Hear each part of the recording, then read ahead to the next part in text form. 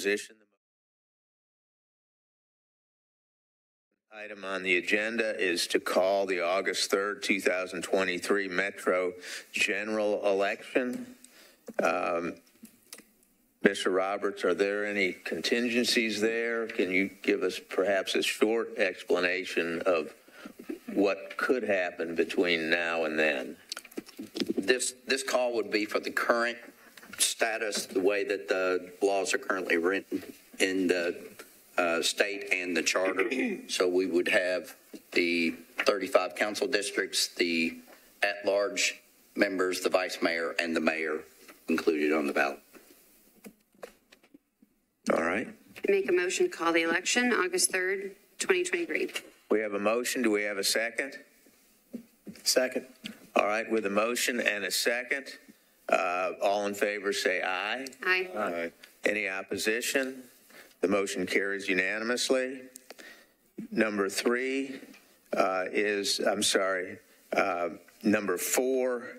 is to approve the early voting schedule and locations for the August 3rd election. We've got item 3 materials in our file entitled Early Voting Schedule. If we could take a look at it, Commissioner Roberts, could you give us a bit of an explanation on what model we used for this early voting schedule?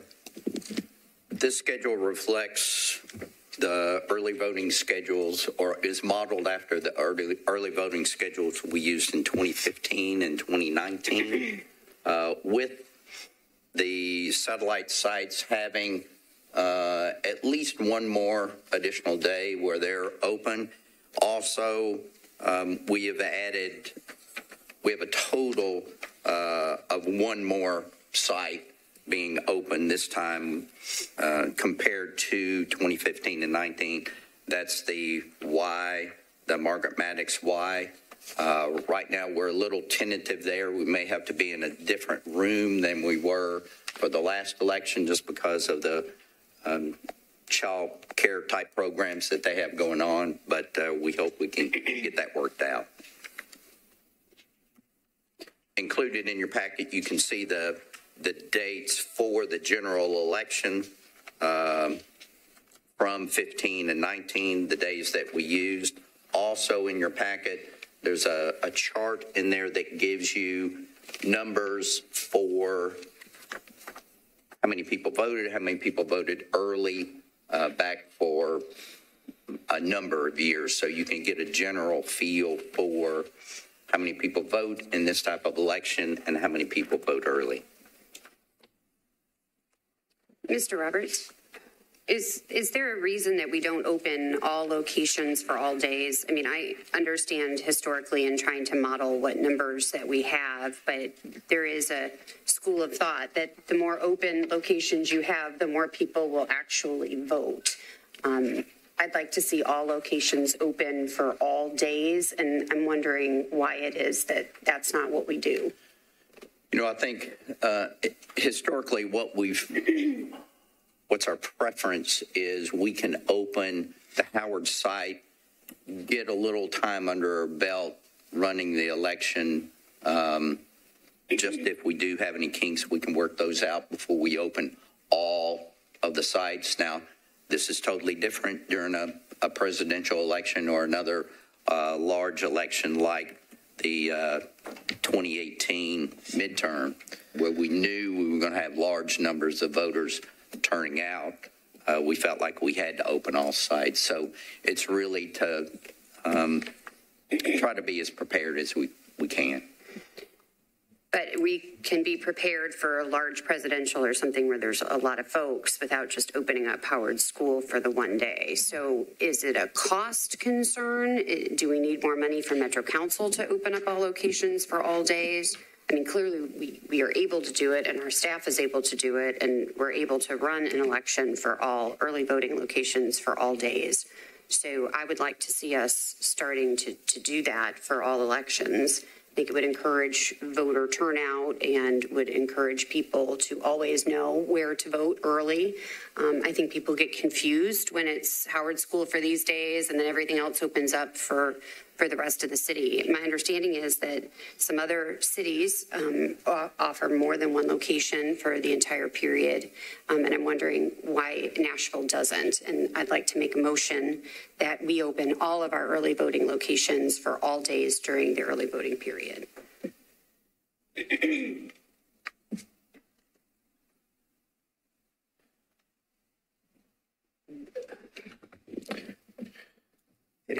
Any other? I just have a quick discussion? question. So if we did that, would Yes, we back off on the back end? Would we reduce the? I think we need a second first. Oh, Sorry. I'll make a second. I'll second the motion. Sorry, I didn't mean to cut you off. no, it's fine. So I guess you're saying if we were to open the other ones starting on the 14th, would we back 3 or 4 days off the back end from the 29th? Reduce it, or are you saying leave it as it is? Leave it as it is, but open all. So all locations would be open from the 14th through the 29th. Okay.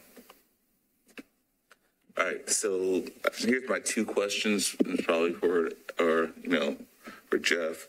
So obviously costs that will come from metro government, but that's one question, but the other question would be staffing. What does that look like? And I know obviously we're doing it right here, right now, so that's probably something we'll have to look into. Let me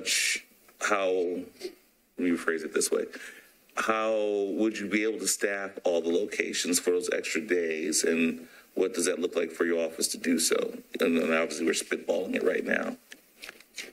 If we were to say the yes. Yeah, let me have John Height come up and speak to that. He's responsible for staffing all of our locations, both election day and early voting.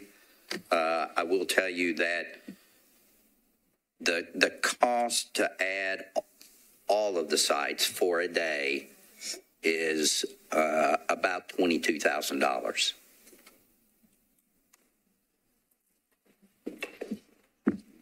Good morning, Commission. So we would have the workers in place, but as it is right now, we do have some workers that we have trouble getting them to work the full 14-day period, some like a shorter stint. So there would be a little bit of a hurdle there to get all locations on for all 14 days. But we, like you said, Commissioner, we've done it for larger elections, so it would just be something that we would have to adjust for. And John, correct me if I'm incorrect here, but August elections are a little more difficult than a presidential election. Everyone wants to work the presidential election. August, we do have more people are on vacation and those kind of things during that period. So those kind of hurdles we just would have to plan for. And it's a good thing that we're talking now so that John can get busy to make sure that if this is the direction the commission wants to go, we can be prepared. Yeah, absolutely. The sooner the better that we know we can plan for it. As you said, Mr. Roberts, the August elections are, people are on vacation, starting school, so sometimes they can pose a problem, especially if there's a runoff immediately after. And if, again, the next question would be, I would think you were suggesting also 14 days for the September runoff as well. So just all things to keep in mind. Which other communities are expanding, and what are their, what are they, what results are they seeing in terms of turnout?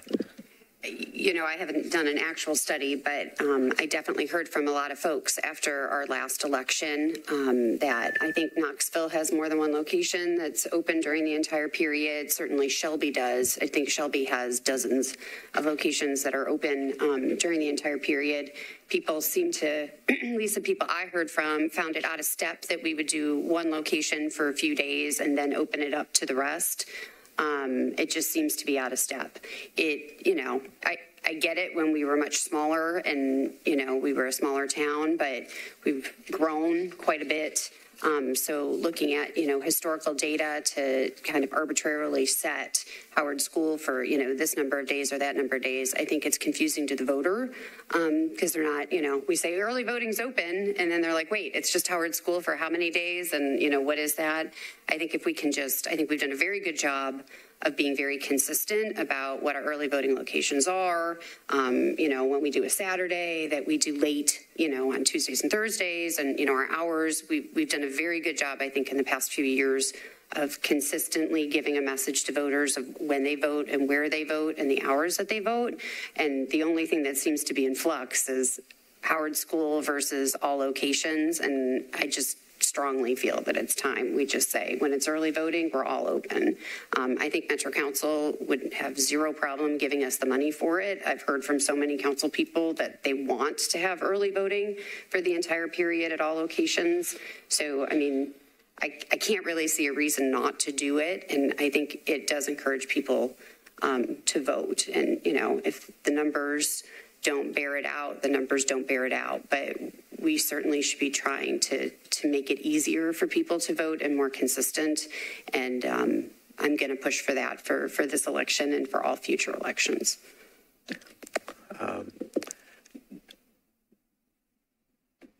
Does anybody have any idea of what the results were in our turnouts the last time we expanded early voting? I don't, but I'm just wondering if that's available. If you look at the sheet there, it's difficult to say because we had a total of 13 sites for the presidential election, but we had twice as many people vote in the presidential election. So I'm not sure if you can correlate exactly the number of people that might vote, if that has any relationship to the number of sites we have open early or the number of days we have it open early. We just don't have the data to support one side of or the other of that argument. One thing I will remind folks, right now we are working with the Y to try to make sure we can be in there. This might throw a little wrinkle in with them, because now we're talking about even more days that we will be in their location. We just don't know at this point if that's will cause a hiccup or not. Mm-hmm. Mr. Chairman. Yes, sir.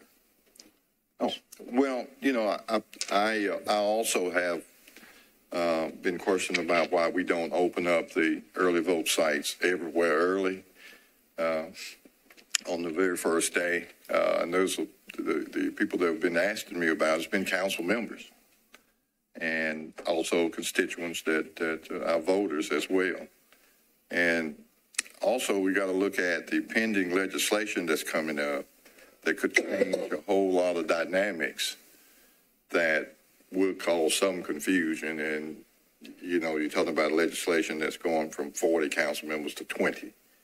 And I think it's House Bill 48. And to have the early vote sites, I think we need to take a look at that and make sure that, our voting population is adequately served. And I think by opening them up all early, we're consistent with that, and there's no confusion, as Commissioner Hirschfeld stated earlier.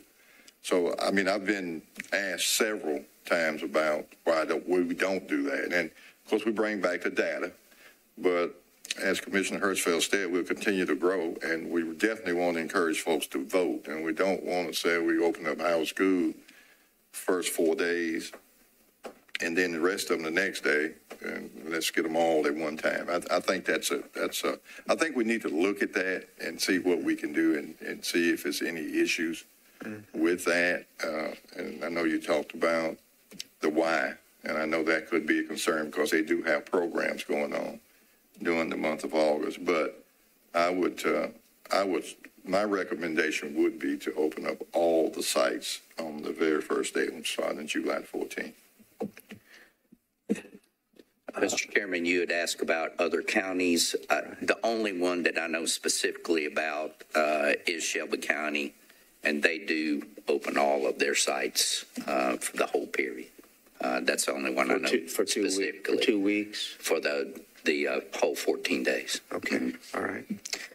Is there any, as I understand it, the public locations, they can't refuse our being there.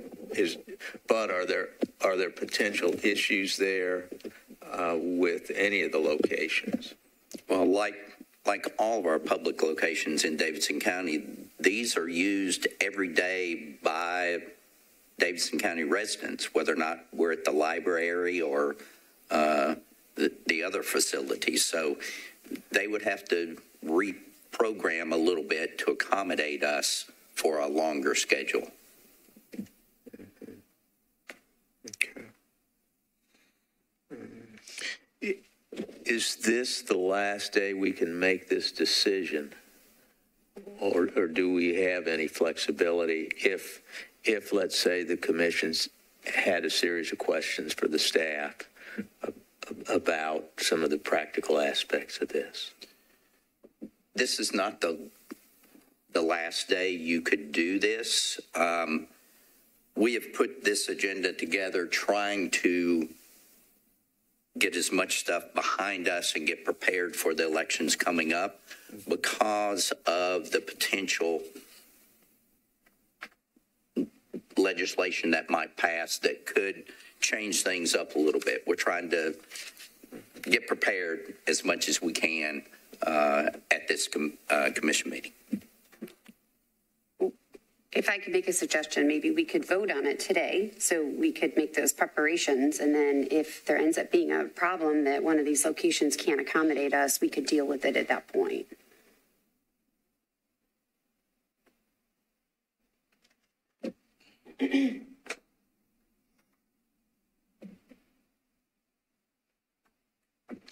Cool. Question I have is this, and maybe we need to bring John up here, and this is to you as well, Jeff. I think right now it's more of a logistical issue than anything else. I would dare say that I think that's probably the biggest concern. Because like I said, if we don't staff it properly, it doesn't matter what you do because we want everything to be open.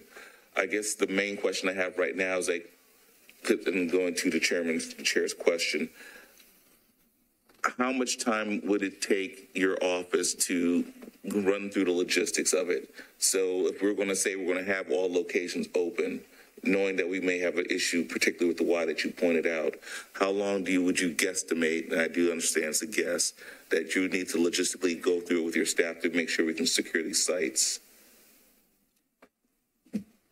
You know, it could be that we can tie that down next week. I think the public sites, the libraries, those kind of places, it's probably going to be more inconvenience, and the sooner we can let them know of how they need to rearrange their book reading or their seed sharing club or all those kind of things, the better off we're going to be. The more time they have to prepare, the easier it will be for them to make it happen.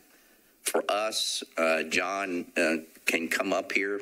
The more time we have to coordinate with the poll officials to get them signed up, and like John said, the runoff is 5 weeks after the election. So that's getting people to commit to 2 elections within that time frame. That's a big hurdle because I don't know when the last time you worked 6 days a week or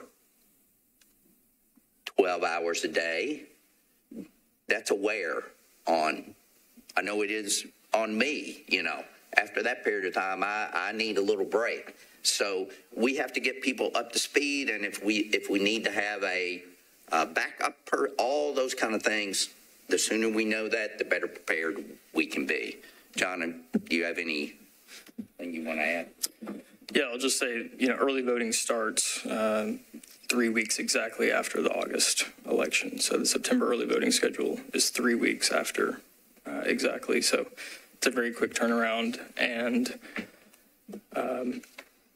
we have an early voting session for our early voting officers next Wednesday at our offices. So, we were hoping to prepare them and give them a schedule that they can kind of go ahead and start marking their calendar, start communicating with their workers to kind of shore everything up. So as far as planning, that's on our agenda. And just so that everyone knows, if you work early voting, you also have to work election day. So they're working the 14 days of election early voting, then they have to work election day. Then they would have to be prepared to turn around 3 weeks later and do another 14-day stint and another election day. So it's all in getting preparation set up. And, if we have people that have, you can imagine, surgeries scheduled and all those kind of things, we have to work that out ahead of time. That's something we do because we do it for presidential elections. But if we're going to do it for every election, the sooner we know, better off we'll be. So are you saying you need a week to 10 days to work through those issues? No, I think if the commission decided today that we were going to do early voting for the full time period at every site, we would start going through that. If we had an issue at any one of the sites, we would bring that to your attention. We've still got time to work that out. But John would know today when he left this meeting, we're going to need workers for the full 14-day period at every site. So for us, the sooner we know that that's the direction the commission wants to go, the better off we would be in being prepared. Okay. And the budget aspects looks like it's somewhere $75,000, $80,000, maybe as high as $100,000. The budget that we have in front of you, Rick, correct me if I'm wrong, but we have prepared it just in case that's what you decided. So we are good to go at this point. It's a whole lot easier to back money out than it is to add money later. So that's the approach that we took. Wait a minute. Let me make sure I understand that. So what I heard earlier was that to open the sites, all the sites for an additional 4 days would cost about $22,000 per day. Correct. Okay, so $88,000. All right, is that much money in the budget right now? That budget money is in the budget that you will vote on today. That those numbers are in there, so that we start off at the bigger number, because we had to give those numbers as a starting point to Metro Finance in January. Okay. As our kind of starting point. So we start there and back away if we need to. So are you saying that you've already budgeted for these 4 extra days? I'm saying that the numbers that we have put forward right now includes enough funds to do the 4 extra days. If the commission chooses to go with the schedule that we recommended, we would just back off the $88,000. Okay.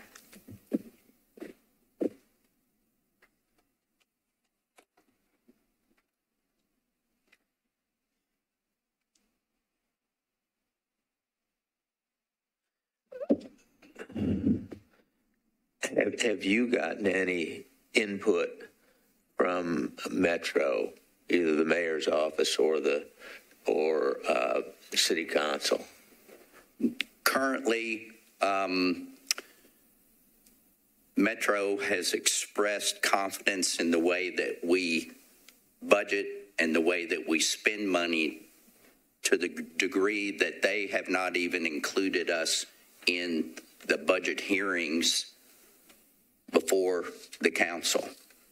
So to me, that tells us that they feel good about what we put together for them.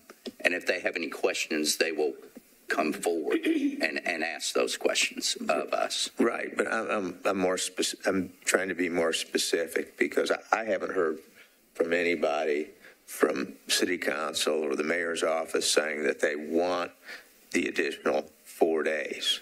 I understand that two of the commissioners have.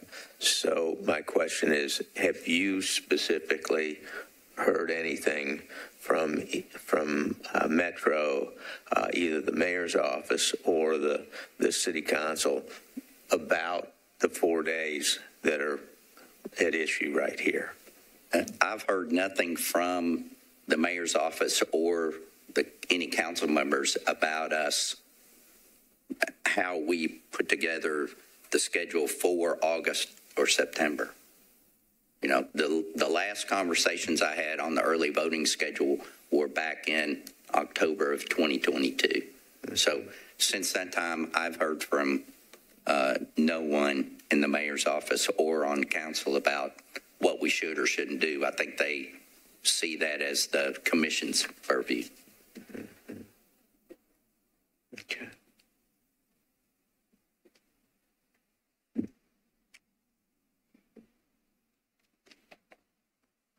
Any other? Yeah, I'd like to know what type of issues have we had in the past that we've flushed out, you know, with having the Howard office open, you know, ahead of time. What are some of those issues that we've seen or have been raised or created? Normally, it's something to do with the computer connections, the printers. Do they talk to the computer sitting on the desk? That's our biggest issue, and we see that usually the first day or two. Yeah. You know, are we going to have an issue where some update was pushed by Metro IT overnight, and now the computer doesn't talk well with the printer? Those are the kind of things that, you know, really drive you crazy if you're dependent on having that application print out and the printer just sits there. That is a problem. If we can get all those things kind of worked out, that's better. And that's what we've tried to do when we opened Howard first. You know, it's here, Metro IT's upstairs. You know, if we have an issue, we can get those resolved. All the other sites were spread out all over the county. Now, we send one of our staff to each one of those sites on that opening morning just to make sure we can get everyone signed in and up and running and so forth.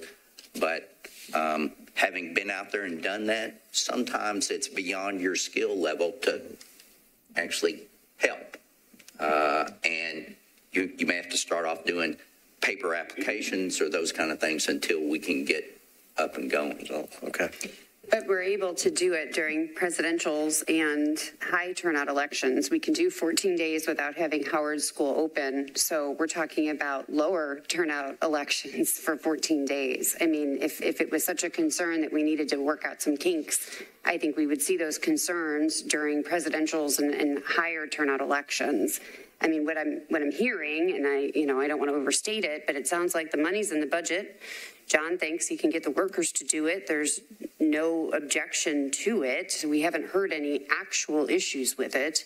The locations, we haven't heard that there's any actual problems. There's some conjecture about there might be, some inconvenience, and maybe it might be a little harder because there might be a poll worker who has surgery, but there doesn't seem to be an actual reason to not open up all sites for an additional 4 days for all elections. I'm not hearing a hard reason not to do it. And I think our mission, our duty is to encourage people to vote, to make it as easy and regular for people to vote. And I'm not seeing a reason not to do it. And when you're balancing it, democracy and letting people vote and availability of that versus conjecture about maybe something else would be easier or there might be a problem, I think we should go with letting people vote more days, more options, more locations. Well, I don't think anybody's questioning the importance of voting in our republic. I think we're just trying to make sure as an election commission we do everything right, because if something goes wrong, it's coming to us first. And we've been in enough lawsuits already that I think if we're just taking a few questions to make sure we can do our due diligence, because nobody's going to definitely want to restrict the voter from voting. And I'm not really, just to be perfectly on the record, I'm not opposed to your idea. I just want to make sure that we have all the bases covered, because if we do it wrong, it's us. And so I think, making sure we can cross T's, dot I's, ask logistical questions to make sure we get it done right is what we should do as a commission. When is this meeting that you're going to have with some of the poll officials? Yes, sir. It's next Wednesday morning, 9 a.m. So it's one week from today. 1 week from today, yes, sir. Okay. If we had a series of questions for the staff, Mr. Roberts, about things like, what is Memphis's experience what has Memphis experience has been with this? Same for Knoxville, if that's what they're doing, and making sure that none of the locations are going to have any serious issues with it, and anything else that any of the commissioners want to get addressed. Would there be any issue with scheduling a meeting before next Wednesday, or maybe on Wednesday before the meeting with the poll officials, to further consider this issue? Because I agree it's important, and part of our charge is to increase the voter turnout. The issue of conjecture has been brought up. We don't know whether this is going to increase turnout. We don't know whether this is going to cause some logistical issues either at the site or with some technology. But I do think it's an important issue, and one that, at least from my perspective, it might merit having a short period of time and then coming back and having another meeting about this. Because I understand from your perspective, Mr. Roberts, you want to be able to tell everybody as soon as possible so they can start making plans. I'm out of town all next week. I'm out of town all next week. So, Mr. Chairman, would it be an option that the commission approve this contingent on us answering all your logistical questions to make sure that you feel good that we can pull this off? That way we can. No, that was not my question. My question was, can you get these questions answered for us and then we make a decision? Because, that makes sense, because once we make a decision, then we're being asked to change a decision we've already made, as opposed to going into a decision-making process, having the facts before us, having a chance to discuss them among each other as a commission, and making a decision as a commission, rather than making a decision without having the facts before us. So that's my question was rather, does that give you enough time and your staff enough time to get the additional information to us so then we can make a decision? I think from our perspective, we have to do this, and we do it regularly for presidential elections. So whatever we do logistically to get prepared for those elections, we would have to plan to do that for every election. If this is the direction that you choose, we would essentially not have the leisure of being able to correct issues at Howard and then fan those out. We would have to make sure that we're good to go at every location on the starting day. Now, maybe we can get Mr. Green up here to tell us, is he comfortable from a technology standpoint that we can make that happen? Because that's the biggest issue, is from a technology standpoint, can we have all of our ducks in a row to open all the sites for every election going forward?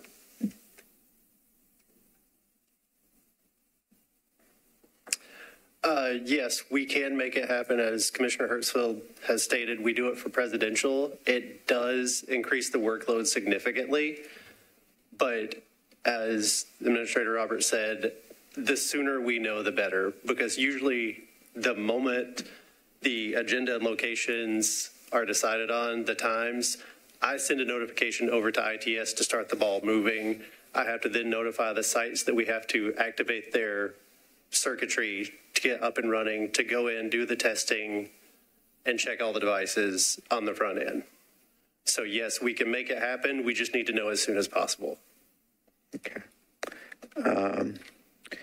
What about, Mr. Roberts, what about running these traps this week and the commission having a meeting on a Saturday? Is that possible? Does that give you enough time to check with Memphis, Knoxville, do whatever checking you can do with the mayor's office and city council, et cetera, and permit the other commissioners to do the same? Is that possible? I mean, we're kind of at the pleasure of the commission here. Whatever you decide, that's what we're going to work with. Mm-hmm.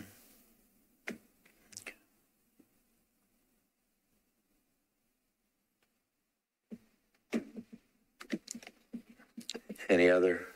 Mr. Chairman, Yes, ma'am. I think I'm trying to understand the concern, because we do this for all other, whenever we know we're going to have a high turnout election, or we do it for presidentials. Is it a money concern? Is it a staff concern? I'm trying to figure out what the concern is, because it seems like the money's in the budget, so I think we can take that off the table. So is it a location concern, or is it that we're not going to have enough poll workers? I guess it's adding 4 days, and we do it often. So in this circumstance, I'm trying to figure out what is the actual concern before we all come back here on Saturday and, do a whole survey of all of Metro government and figure all that out. I'm trying to figure out what the concern is about adding 4 days when we've done it so flawlessly with so many other elections. Well, the actual concern is the actual concerns that have been expressed already, which is that we haven't had a chance to consider the concerns that have been raised.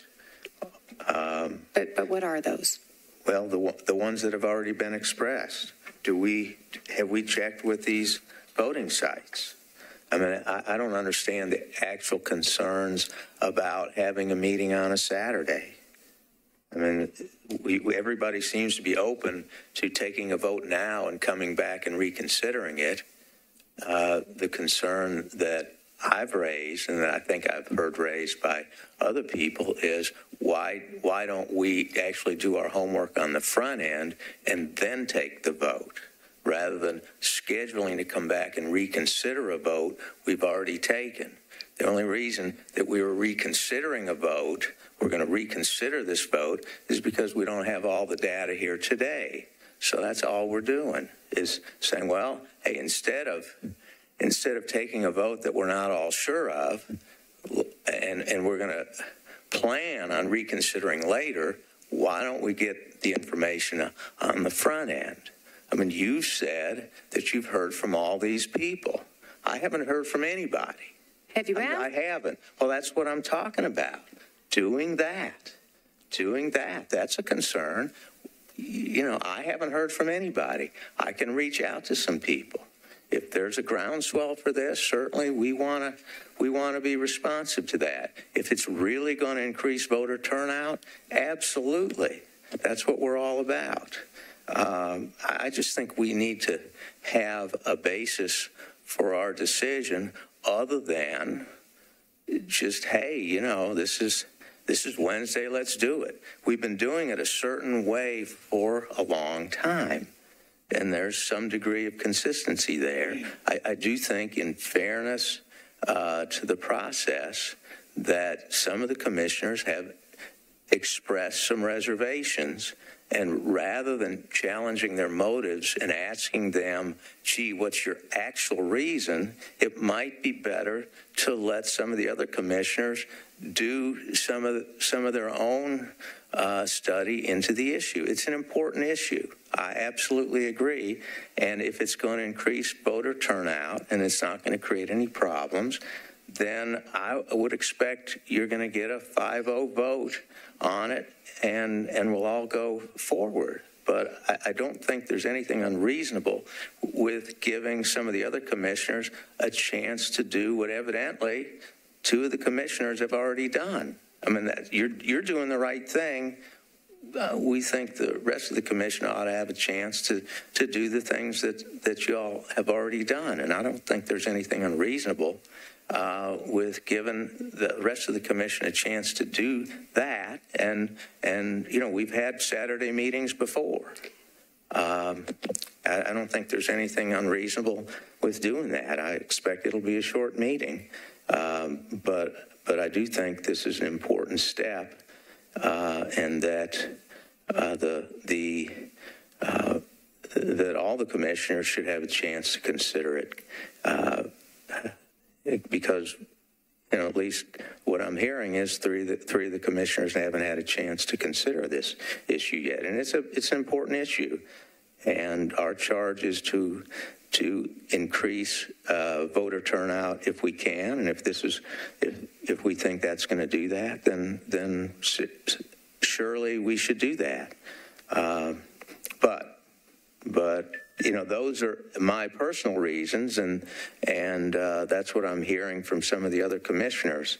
So I guess my request is for the proponent of the motion to consider postponing the motion, postponing the vote on the motion for a couple of days until some of the commissioners can further consider it and get some additional input from the staff. That's my request.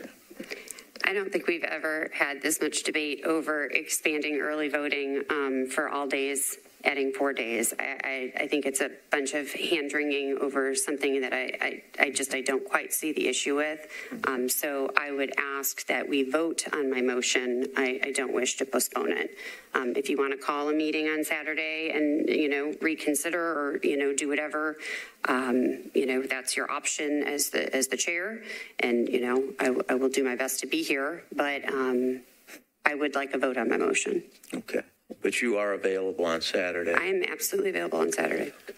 I would think it's a shame to bring in the staff and make everybody work on a Saturday to do this. But if that's, you know, if that's what you want.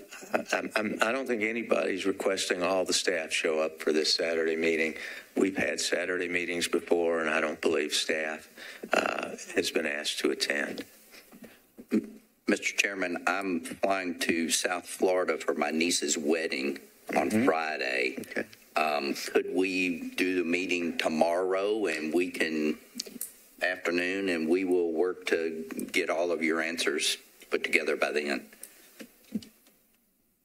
Is everybody available tomorrow afternoon? Is there enough time to even notice it by tomorrow afternoon? No, maybe not. No.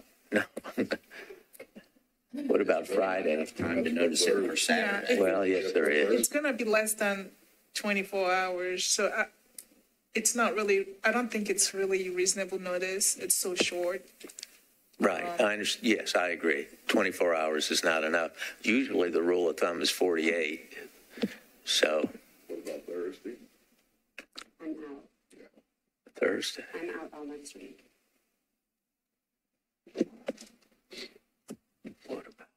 What time are you leaving on Friday? What did you say?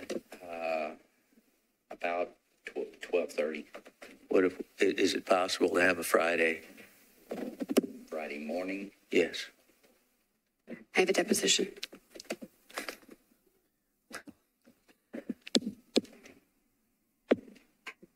Which is why perhaps we could just vote it now. And then if there's an issue, we can come back and deal with it. I can't imagine there's really going to be an issue. And if there is, I will move heaven and earth to be at a meeting in order to help us address that issue. I can come at night for a meeting. I'm happy to do it. If we could just move past it. Mr. Roberts, we have had meetings without you here before, although, we may want to get input from you. Let me ask this question.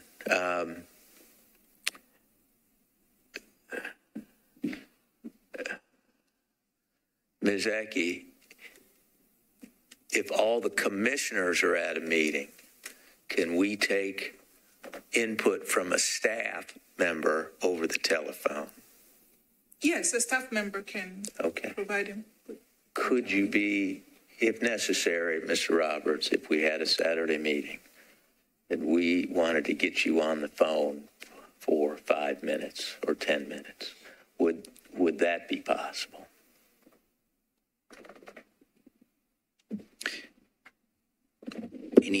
Anything's possible. I'm not sure of my responsibilities once I get to this wedding. My brother has not communicated that with me.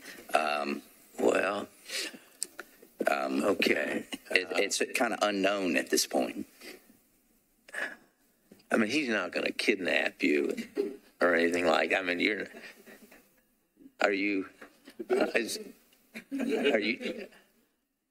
No, Can you ease up? He's not going to kidnap me. Ease up on the bachelor party, I hope.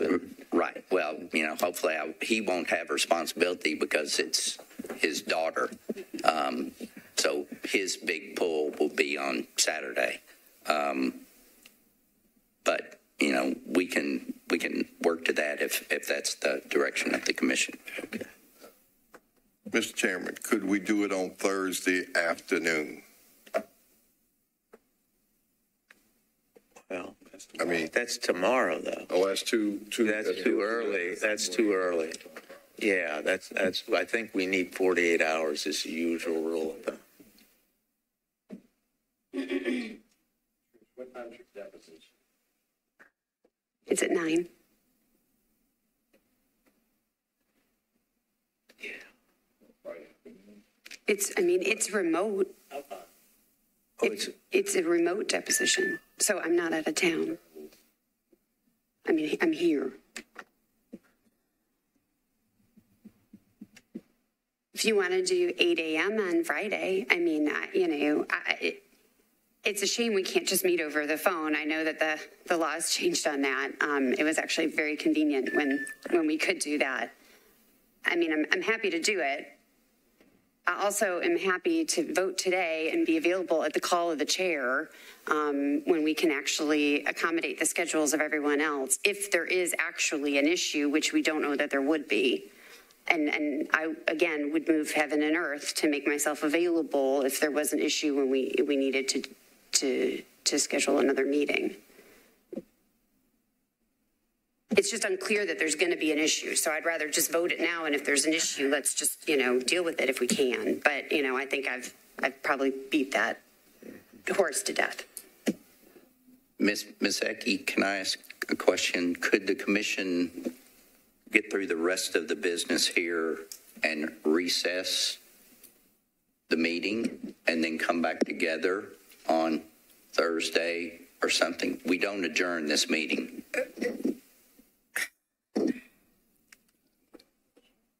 Yeah, that's not, you're actually trying to have another meeting another day. So that's not, a recess is usually kind of a short break, like 5-10 minutes. It's not really to wait to the next day to come back and continue a meeting. It's not,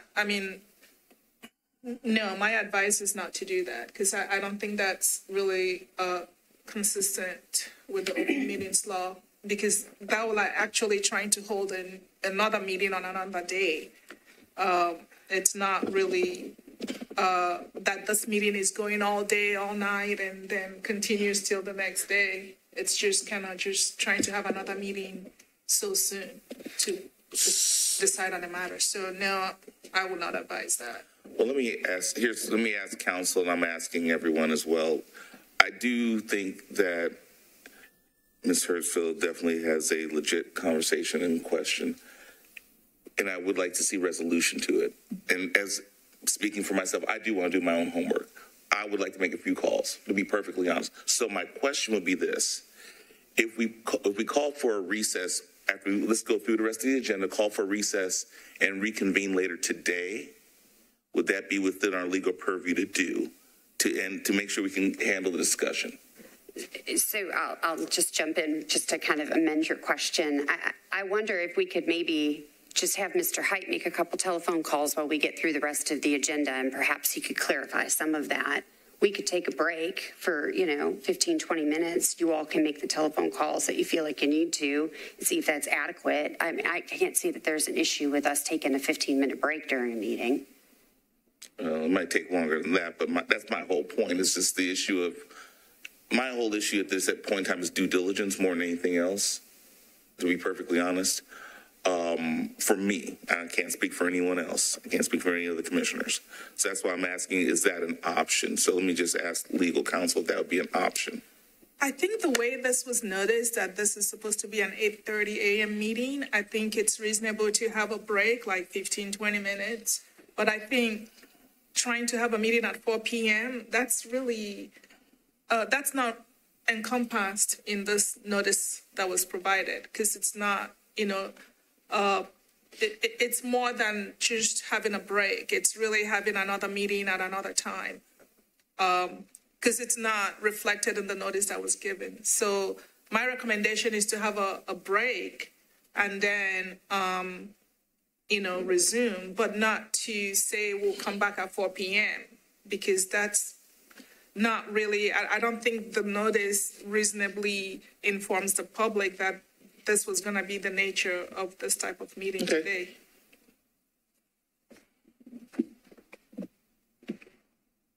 I'm happy if Mr. Height wants to start making some telephone calls while we get through the rest of the agenda. And if you all would like to take a comfort break that could last, a bit, I'm happy to do that. I have complete availability today, so I can stay here and, till lunch if that's what you'd like to do.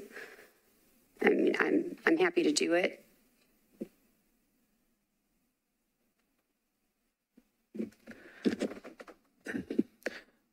Of course, there's no guarantee we'll be able to do what we need to do, but, at least the chair has no objection to taking a break, and we remain, however, under the rules, and we can't deliberate or speak among ourselves about this issue, but we can make some phone calls and do some due diligence. But I at least for me, I can't guarantee that 15 or 20 minutes is going to be satisfactory, but we can give it a try. Yeah. Yes, Commissioner Starling. Yes, sir, Mr. Chairman. I want everybody to know it wasn't myself going out seeking any information about these early vote sites. They actually came to me. So I didn't really do any research. This was people, voters, and elected officials coming to me about the changes of this. Yes, I absolutely understand. Yeah.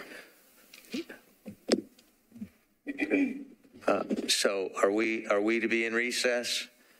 We can, or we can, go through the rest of the agenda, however you want to deal with it. I would suggest we take a recess now, because if we make phone calls, we may not hear from anybody, and it may be we're going to have another recess. But if we can take a recess now, if everyone is agreeable to that. That sounds great. All right. Thank you.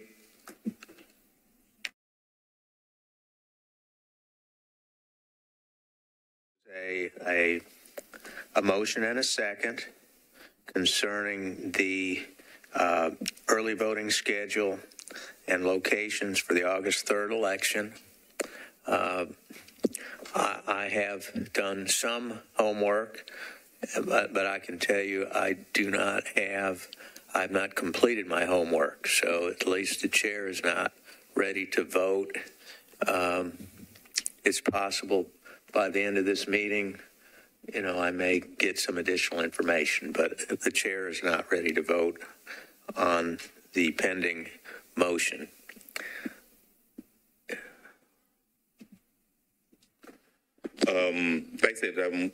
I would second that. I said, as we took the break, I made a few phone calls, and a lot of my phone calls went unreturned, literally.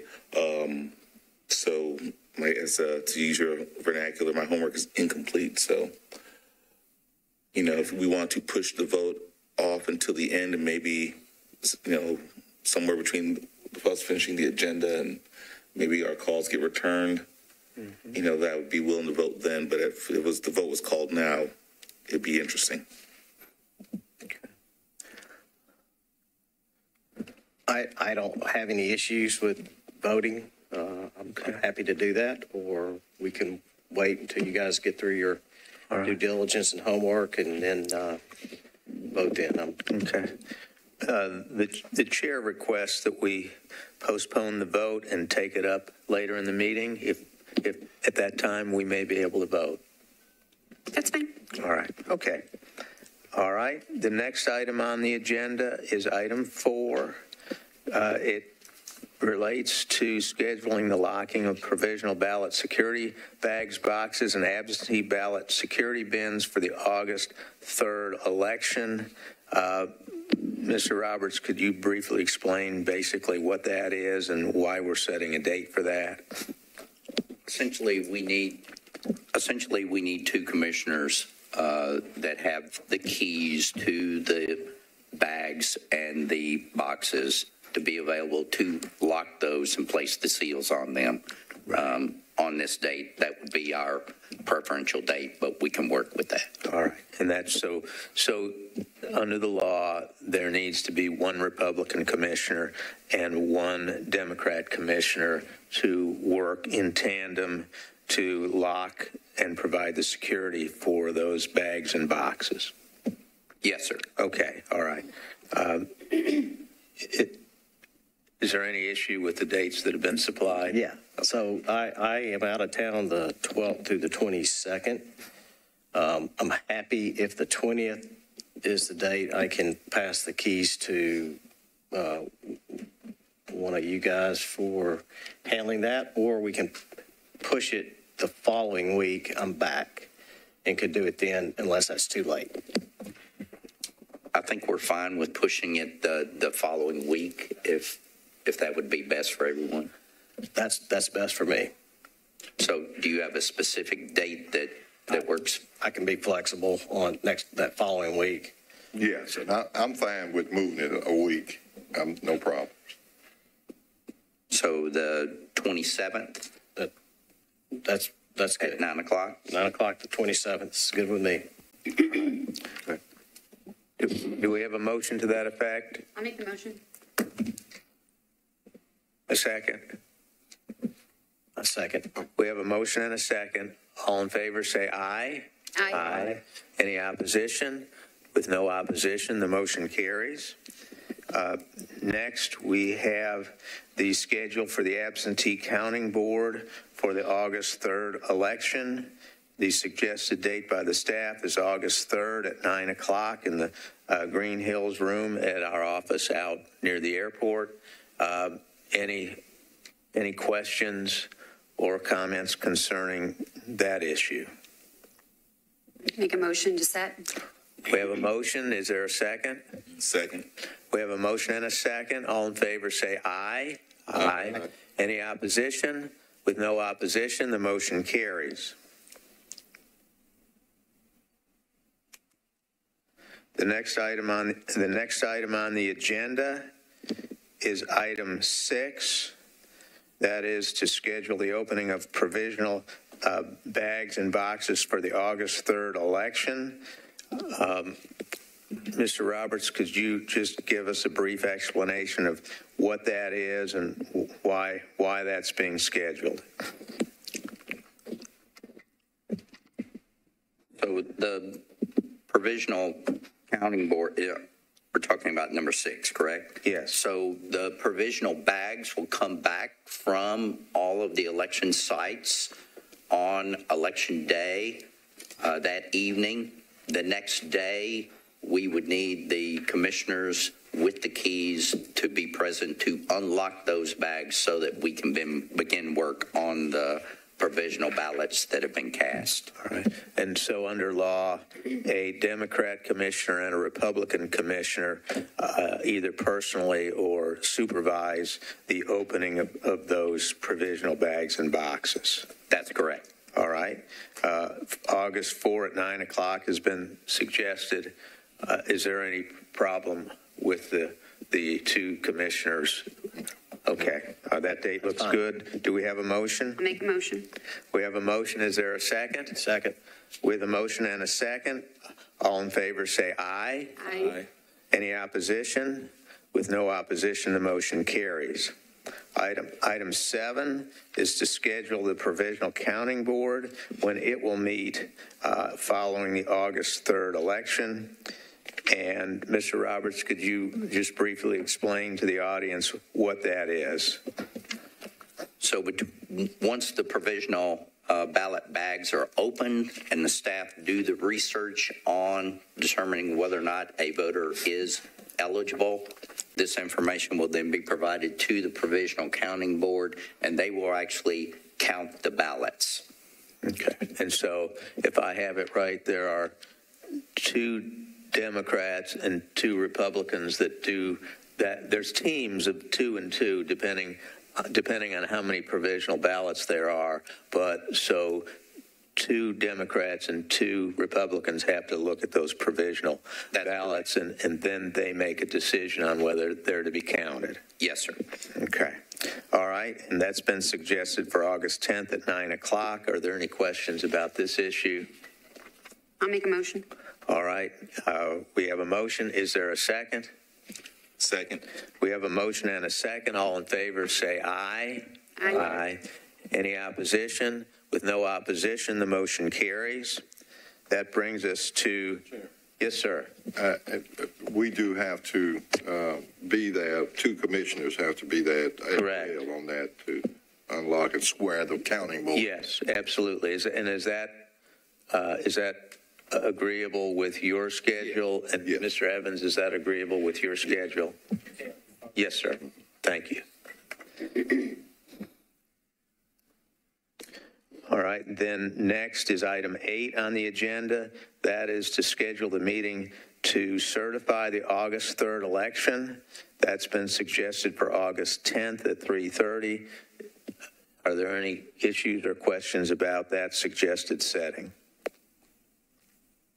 Mr. Chairman, just so that everyone understands the urgency of why we need to quickly do this, early voting for the runoff starts August 25th. So we have a lot of work to do as far as preparing the ballot of the certified candidates to be prepared for the September runoff. Okay. If there's no questions, is there a motion? There's a motion. We have a motion to set the date to certify the August 3rd election as August 10th at 3:30. Is there a second to that motion? Second. We have a motion and a second. All in favor say aye. Aye. Aye. Any opposition? With no opposition, the motion carries. Then item 9 on the agenda is to call the September 14th, 2023 Metropolitan runoff election. And of course, depending on the results of the August 3rd election, there may be the necessity for a runoff. Any issues or questions with that setting? It's set, right? I mean, it's, I think there's a short Right. there's a short window. Determined by the charter as to when it has to be. We've worked with Metro Legal to confirm that date. So that is the date that we need to actually call the election for. Okay. Is that on a Thursday? Or do we know? Yeah. Yes. It's on a Thursday. Okay. Now, isn't there a window? Or is it? Does it have to be a date certain? Is it under law? Is it on there's that a date specific certain, but there is some window depending on when certain religious holidays fall, and we don't have that issue this time. Okay. All right. Okay. But that is a Thursday, which is when we usually have elections. That's correct. Okay. do we have any flexibility to make it another Thursday? No. I'll have to defer to Metro Legal, but I do not think so. I'll have to, this is what the charter says. I'll actually have to look at the state law because that issue wasn't on my horizon. I don't have the statute in front of me that talks about runoffs and see what it says. But the charter, generally, we follow what the charter says unless there's some kind of conflict. Okay, it's fine. It's totally Okay. fine. I was just checking. Thanks. Okay. I'll make a motion to call runoff if necessary, September 14th, 2023. With a motion, do we have a second? Second. We have a motion and a second. All in favor, say aye. Aye. Any opposition? With no opposition, the motion carries. Item number 11 is to schedule the locking of the provisional ballot security bags and boxes and absentee ballot security bins for the September 14th election. So that would be a follow-up on the runoff, and the suggested date by the staff is August 11th at 9:00 a.m. And then we would need 2 commissioners there. Is that agreeable with the commissioner's schedule? Could we possibly look at, and of course I know our meetings are here, but locking those on the 10th because we're going to have an election commission meeting. Keep us from having to come back again on the 11th. Are you okay with leaving here and going to our office as opposed to bringing all that stuff down here? Yeah, I'm just trying to keep from doing That's 2 fine with me. days. I don't have a problem with that. Yeah, I don't have a problem. And that may be better for I don't know if it's good for the staff or not. I think we can accommodate that, just knowing that, after the commission meeting, we'll go directly to the office. Keep in mind, the commission meeting is at 3:30 in the afternoon. Oh, okay. Yeah, I didn't. Yeah, well, I mean, I'm okay with it, but I know that that's keeping staff and working later than they should because it takes an hour or so to lock those boxes, those bags. I'm okay. Let's just keep it at the level. I'm flexible either way. Yeah.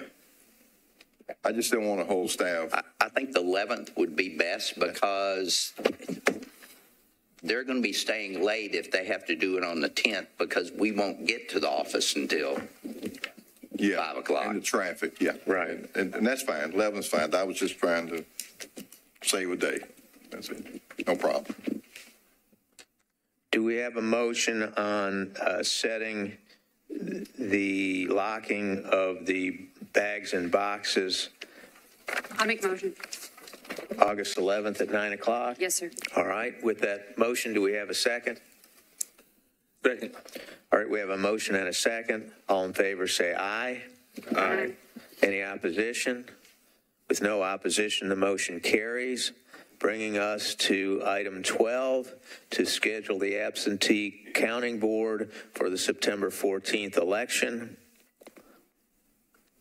The date suggested by the staff is September 14th at 9 o'clock.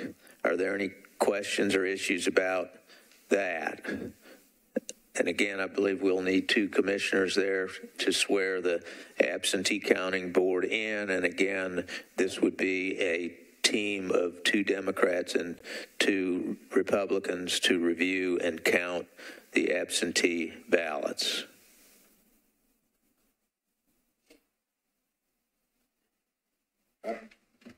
I make a motion to approve. All right, we have a motion. Is there a second? Second. We have a motion and a second. All in favor, say aye. Aye. Any opposition? With no opposition, the motion carries.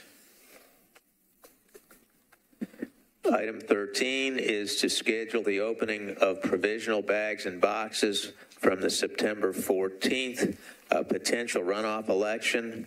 The date suggested by the staff is September 15th at 9 o'clock. And we would need 2 commissioners, 1 Republican, 1 Democrat available for that September 15th, 9 o'clock date. Are there any questions or concerns about that setting? Make a motion to approve. Second. I'm good with that. So. All right, we have a motion and a second. All in favor, say aye. Aye. Any opposition? With no opposition, the motion carries. Next, item 14 is to schedule the provisional counting board in connection with the September 14th potential runoff. The staff has suggested September 22nd at 9 o'clock. Are there any issues or questions concerning that September 22nd at 9 o'clock date? Motion to set.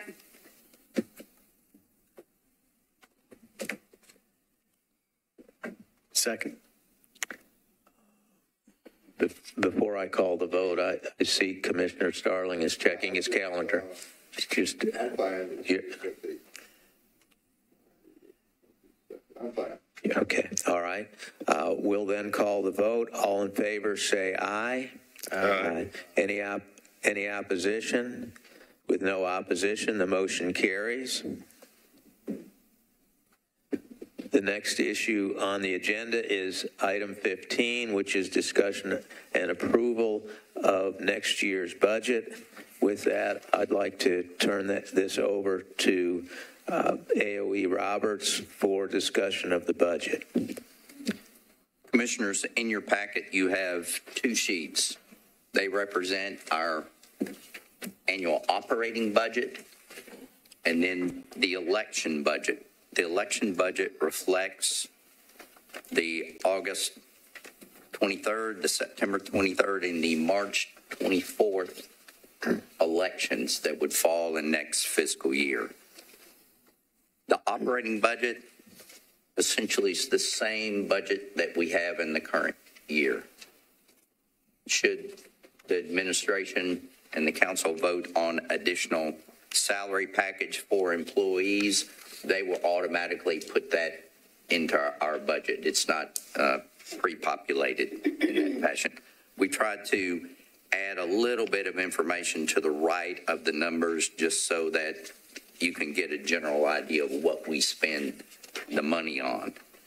And the election budget, it's broken down between early voting and election day, what we would spend.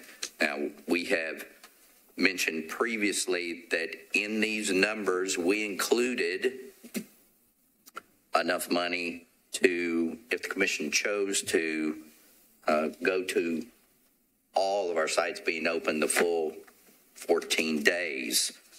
We did that because it's easier to put a placeholder with Metro Finance of, here's our total request. We can come back before that request is actually submitted to the council and adjust it downward if we need to. Adjusting it upward would be a little more challenging. We did that because we anticipated that you might have received calls during October of 22, like I and the rest of the staff did, as to why we did not have all of our sites open. So just to give you a little history as to what precipitated us putting the money in there and why we wanted to put it so that the commission would have an opportunity to go essentially either way and it not present a problem.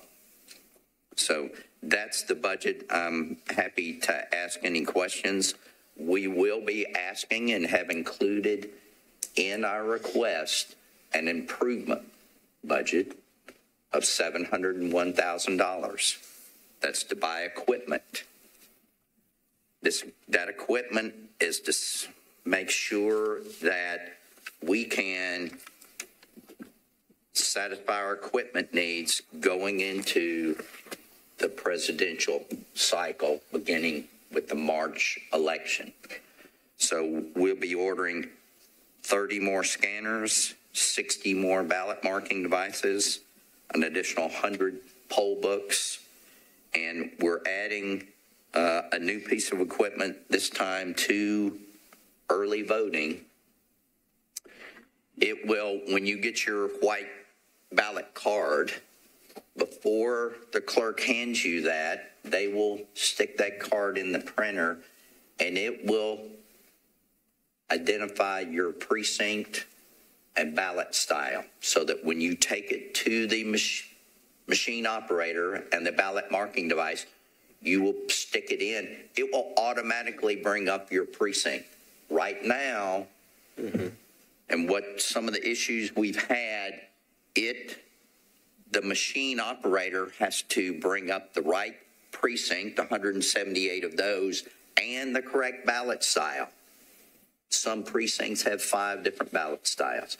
We're hoping this will put us in a better position that voters get the correct ballot and we have fewer errors, human errors, as far as during early voting.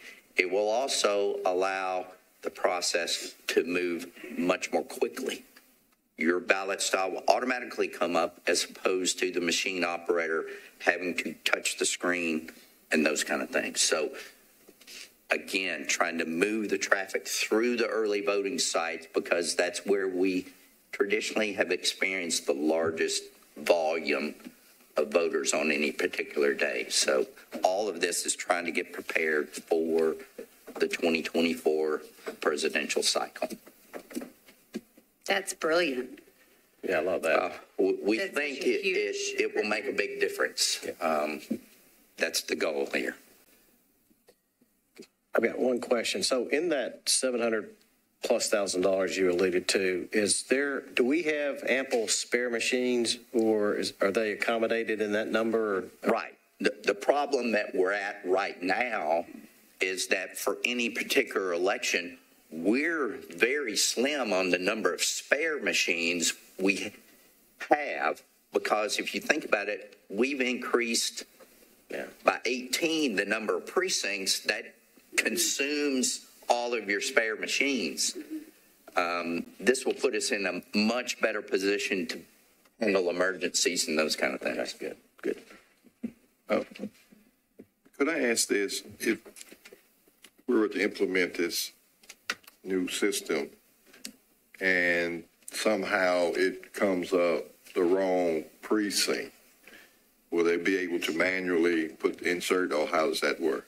Sure. We just like today, you can have a do-over if something is not correct. That is still available to the voter. So we want to make sure that we've created a system for the voter to give them the most flexibility possible. Everything is available, flexible, until you stick that ballot in the scanner. Then we can't back up.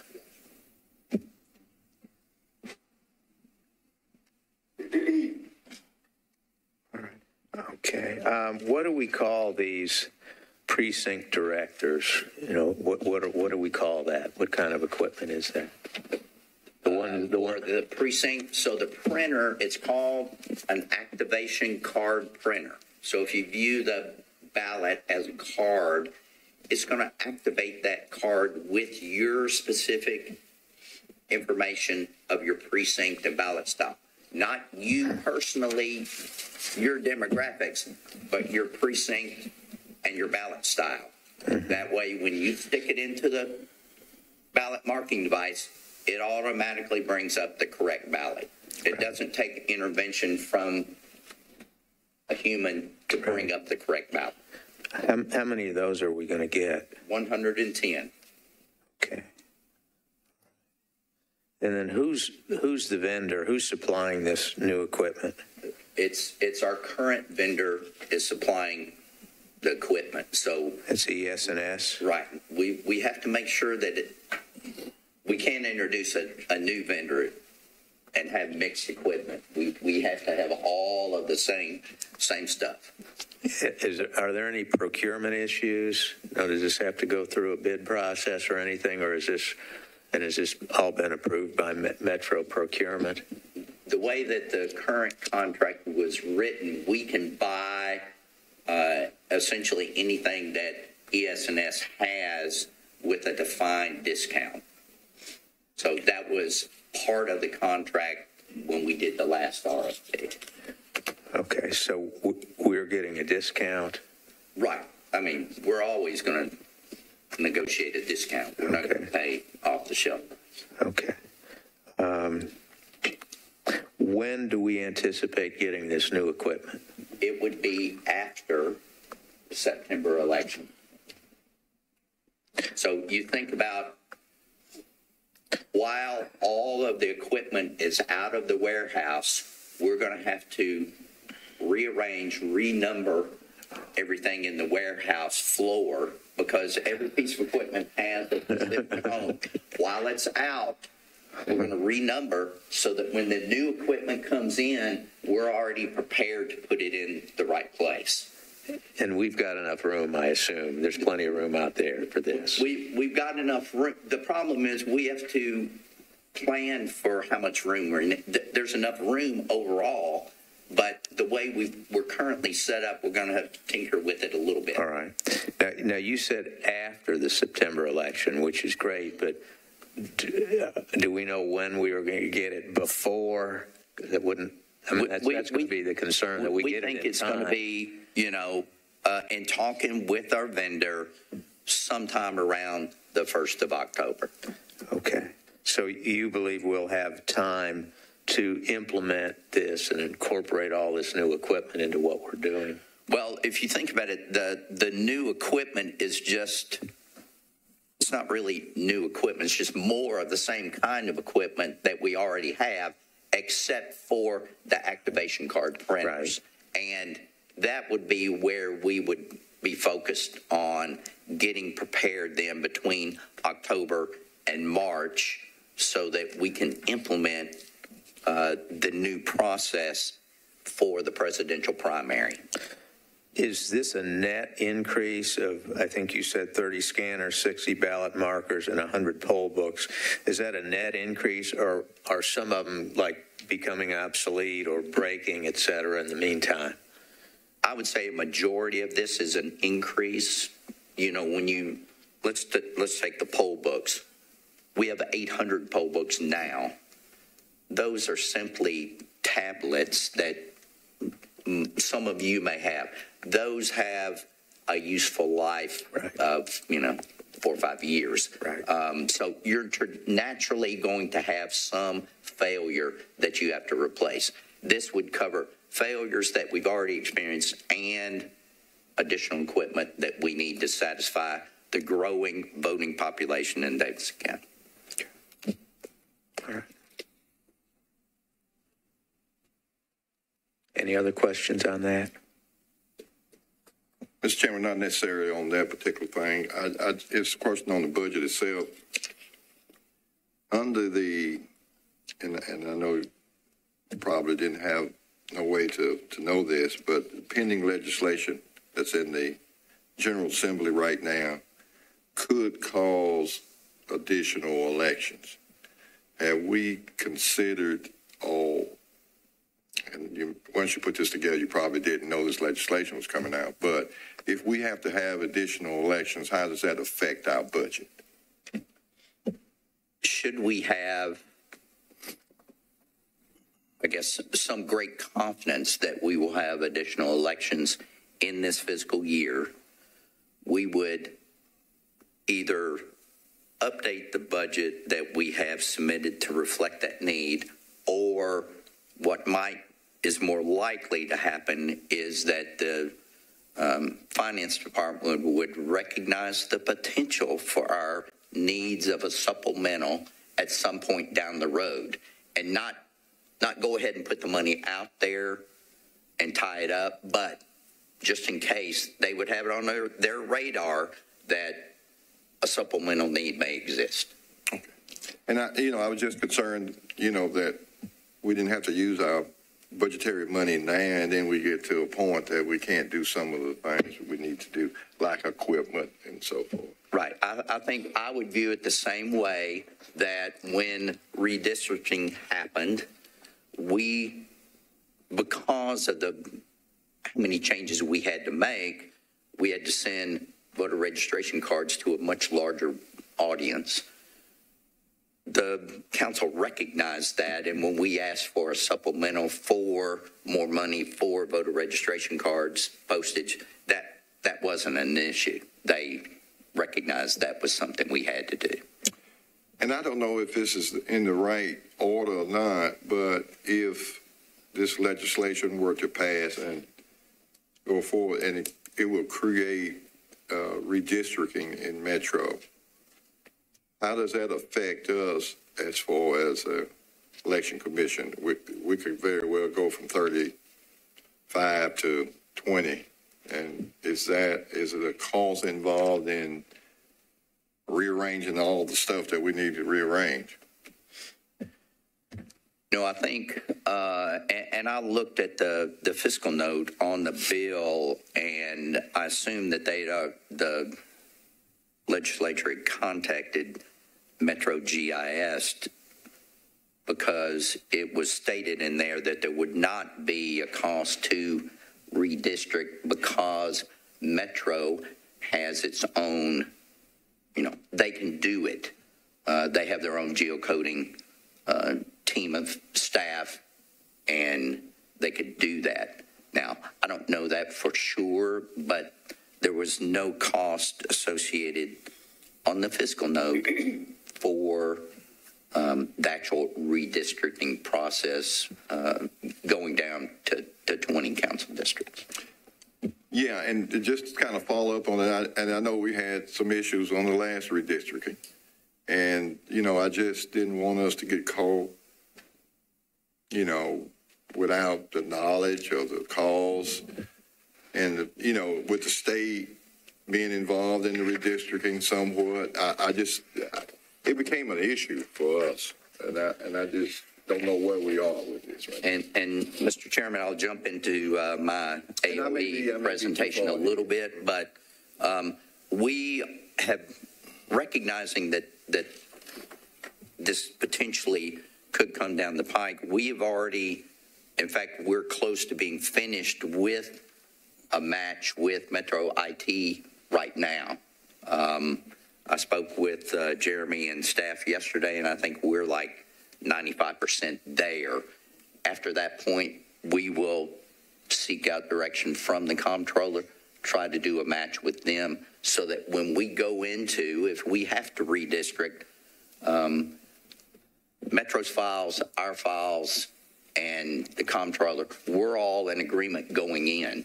And then we would then do checking after we do the redistricting so that we can make sure that we're all on the same page.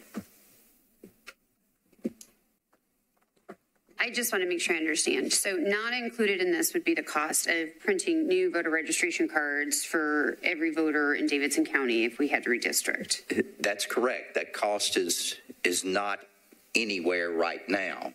For the last, back in May of last year, we spent right at $246,000 printing and mailing voter registration cards.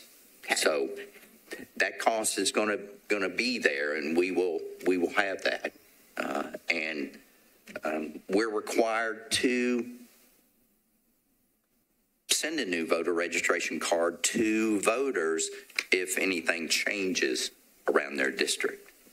Okay, so if the legislation were to pass, it says that the fiscal note is nothing, but it sounds like, at least for us, Metro somebody is going to have to pay roughly $250,000 to reissue those voter registration cards. Right. When I looked at the fiscal note, right now it has Metro having a savings because of the reduced number of council people. Okay. It doesn't speak to us having to send out new voter registration cards. That's something we will have to do, and there's a cost of $250,000 to do that. Okay. Thank you. Question. So going back to the GIS issues, and I know you said this wasn't on the fiscal note either. So where are we in regards to current compliance with not just Metro, but with the state in regards to GIS?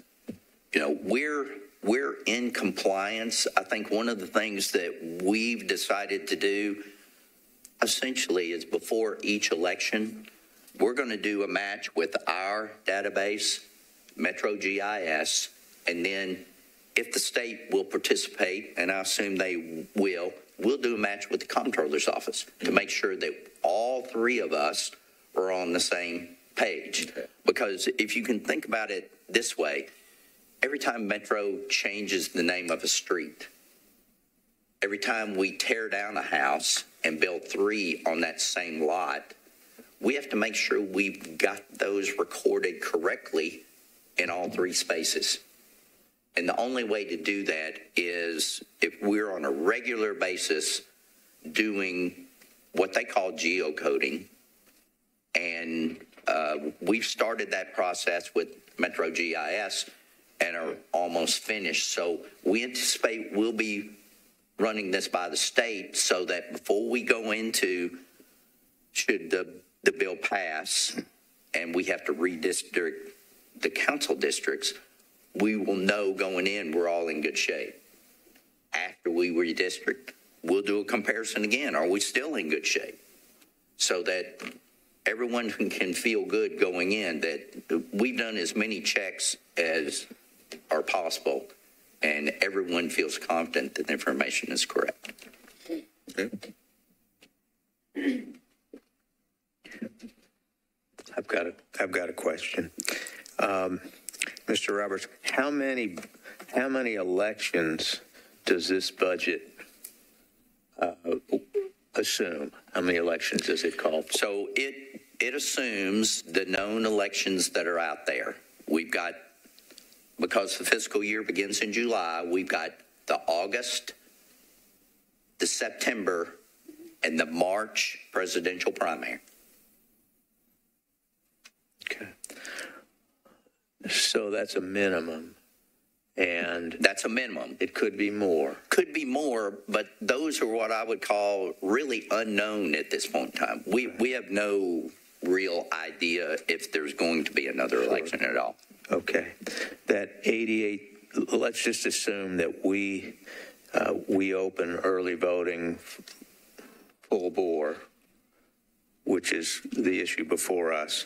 That's going to be, is it going to be 88,000 for every election that we have if we decide to be consistent with that? That would be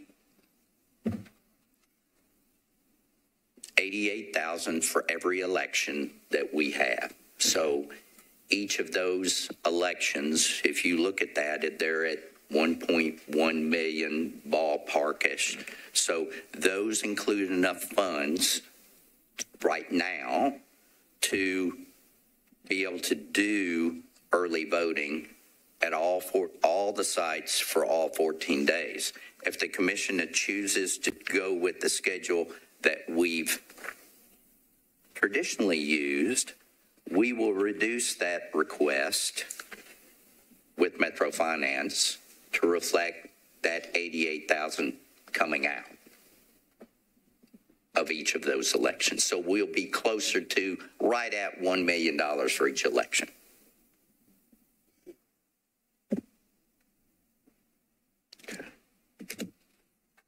Anything else on that topic? You don't need a motion to. No, I don't. Anything, right? I don't think we do. Oh, wait a minute. Yes. For the budget? For the budget as a whole, the commission does have to take action. Okay, I'll make a motion to approve the budget as proposed. A second. We have a motion and a second to approve the budget for FY 23-24. With that motion and a second, all in favor say aye. Aye. Any opposition? With no opposition, the motion carries. Item 16 is the AOE report. Mr. Roberts, can you just give us your report and hopefully we'll have some questions. Sure. So we've spoken some about our preparation. One, to follow up on the issues that we had in November around redistricting, what we've done since then, and how we plan to prepare for elections going forward, where we would, on a regular basis, do a match with Metro GIS to make sure that we have everyone in the correct district, no matter what changes happen throughout the year. Because while redistricting is a once every 10-year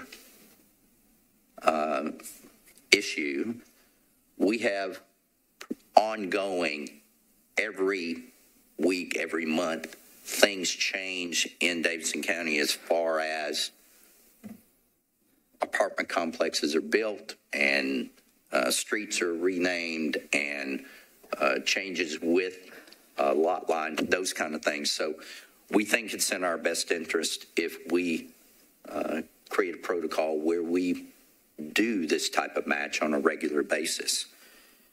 That leads into our preparation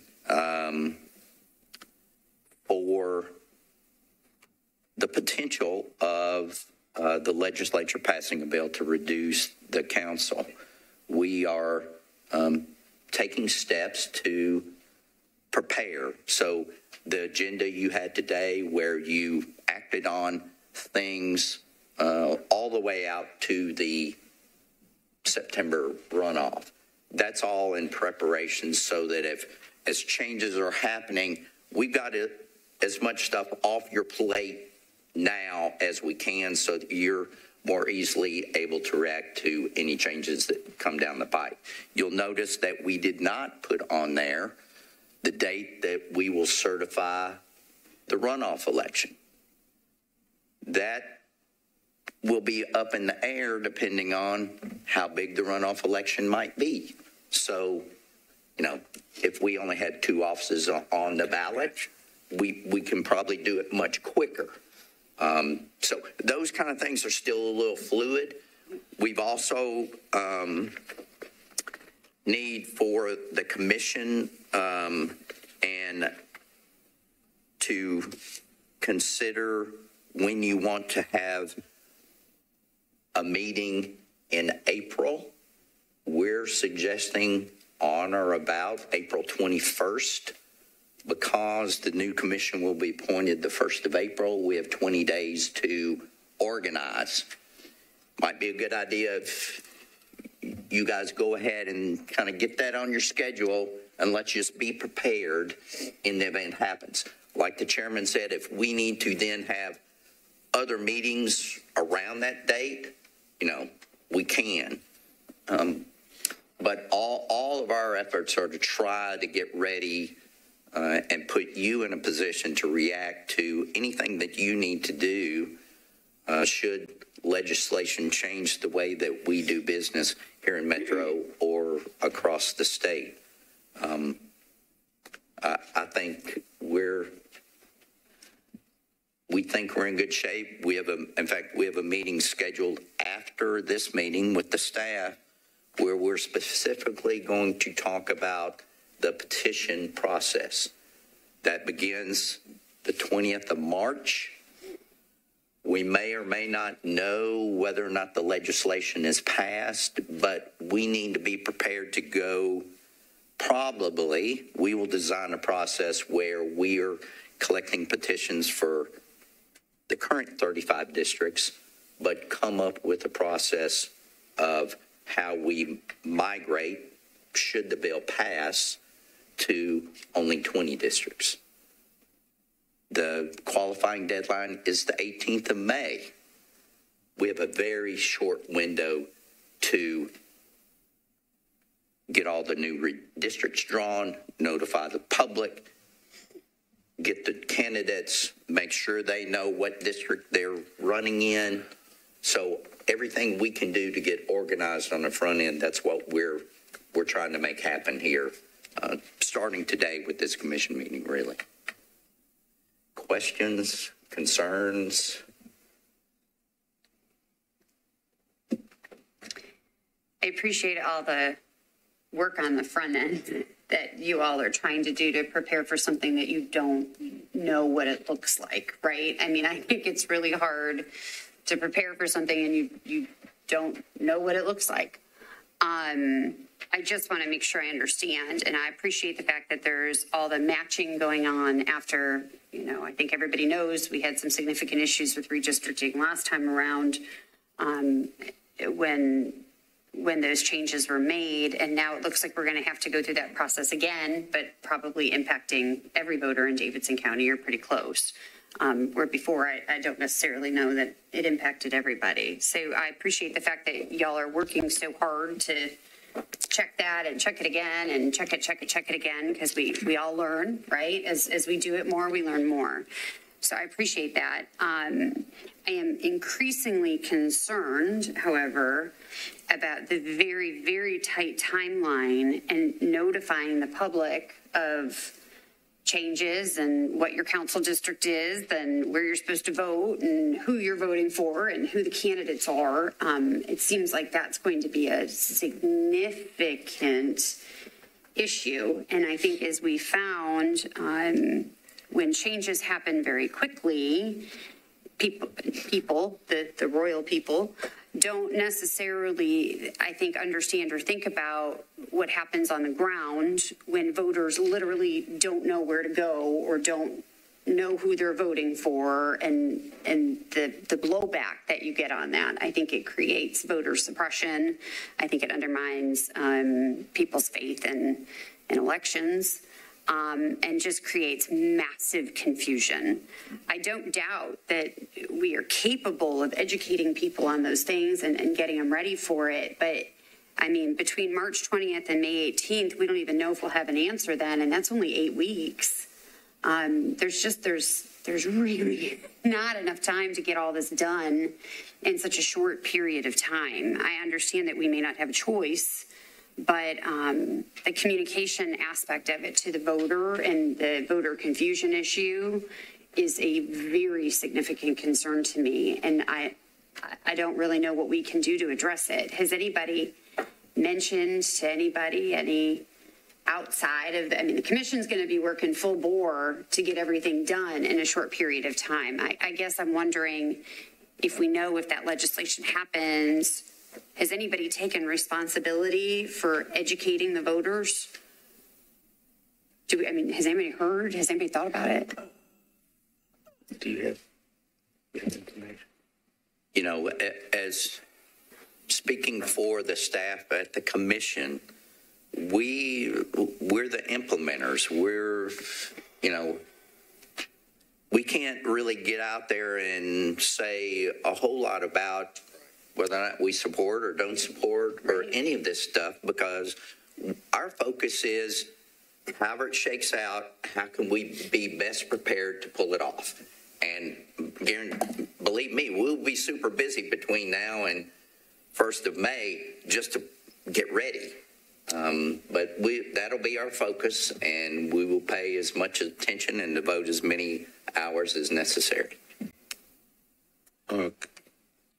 Comments is really to your point. And I think you raised a very good point, by the way.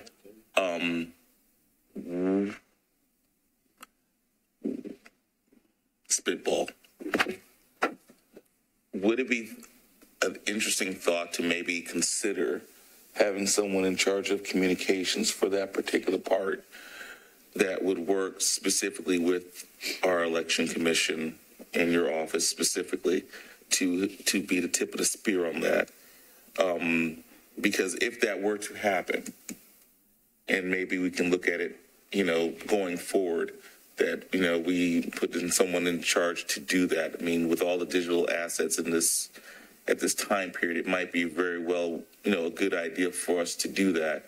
Therefore, it would in turn lead to more voter engagement. It would also head off maybe some other issues that we've had in the past, as well as, especially if this were to happen by way of the state. I mean, anything we could do to get out in front and, full press our constituents about the changes and engaging them about it, that might be a thought process. I anticipate as soon as, should the bill pass, that the mayor's communication team will be contacting us to try to put forth a coordinated effort, because mayor's office, council, all have a big, stake in this. So they're going to want to play a big role, probably even larger than our role. And I would anticipate that they will contact us immediately to share a plan as to how they would like to communicate this across all of Davidson County's population. Okay, and I'm just throwing it out there as, like I said, a spitball. Do we want to at least think about having someone in place within the office, if you will, and to truly just head that up and or be on top of it? And I'm looking at this strictly from a, making sure that we can address the issue of engaging the public as best as possible, just as a spitball. Right. And right now, today, I would say our person that we have for that would be Lisa. Okay. She's the point person with the mayor's office, with the council, does our social media. So I would be leaning on Lisa. In fact, Lisa and I spoke last night about what we were going to be doing. So she probably won't let this out of this room. Well, then don't take, since we're on camera. Right, but I contact her at all hours of day and night. Well, I said I just wanted to put out there in public too, because we wouldn't be doing our due diligence if we didn't make sure we got ahead of as many things as we could. And with this potentially coming down the pike, we want to make sure we engage all the voters we can to make sure that they understand the changes that could very potentially well happen, and make sure we do everything we can to empower our voters to do that, which is vote. I think following up on your suggestion, to me, that's probably as big a piece of the whole process as all of the other things that we need to do to get prepared. So we will be spending a lot of time on that, and if we need more of anything, we'll be coming to the commission, to the council, whoever we need to go to make sure we educate the public on should anything happen. That's my concern. Okay, thank you. Just to follow up on these comments, which is really, really great. And I do know that one thing that we did not talk about, and probably maybe we shouldn't even talk about it, but it could possibly be pending litigation with this, which will stretch things out further. And then we're looking at timetables then. We're looking at, we got elections here in June, July, and this thing get pushed back. I assume we'll get prepared for that if that was the case as well. You know, some of our thoughts over the last couple of days is that we're going to have to be prepared to go potentially in either direction, either quickly go to a 20 council district, or things are delayed and we're still doing the 35. We're going to have to be able to go either way, and that's part of our meeting later today, is to figure out, okay, how do we make that happen? Even on the petition process, how do you have petitions for 35 districts and 20 at the same time? When you haven't done the redistricting yet. Correct. And you know, as I looked at the legislation in Section C, it says that the council should have this done by May the 1st. I mean, that's a quick timetable as you look at all these other things that we've got going. Right. Well, they have to approve the new districts by May 1st. We then have to get them all the voters loaded into those new districts, so that essentially mid-June is when we send out the ballot. So you're having to figure out who's in what district and make sure they're qualified and all of those kind of things. And just one more caveat to that, we're looking at the military ballots. Where would they be? Where would, they've got a time frame on that. So we definitely don't want to disenfranchise anybody. And just to follow up on, I think, what the others have said, I mean, there's a lot that has to happen. It is very complex in a very, very short amount of time. And I mean, I just want to be really clear that if we're forced to do this as quickly and be as nimble, and I mean, obviously the staff is going to do the very best that they can, but I imagine that there will be mistakes. People will be confused. We can do our very best, but stuff's going to happen. And, I don't want that to land at your feet or, to our feet when people are doing, the very best they can in a very difficult situation. I wish we had more time to, do this a little bit more orderly and give people, time and notice and, time to put it all out there. But absent that, I've got grave concerns about the timeline and the compressed nature of what we're being asked to do. Last time around we normally only do redistricting once every 10 years.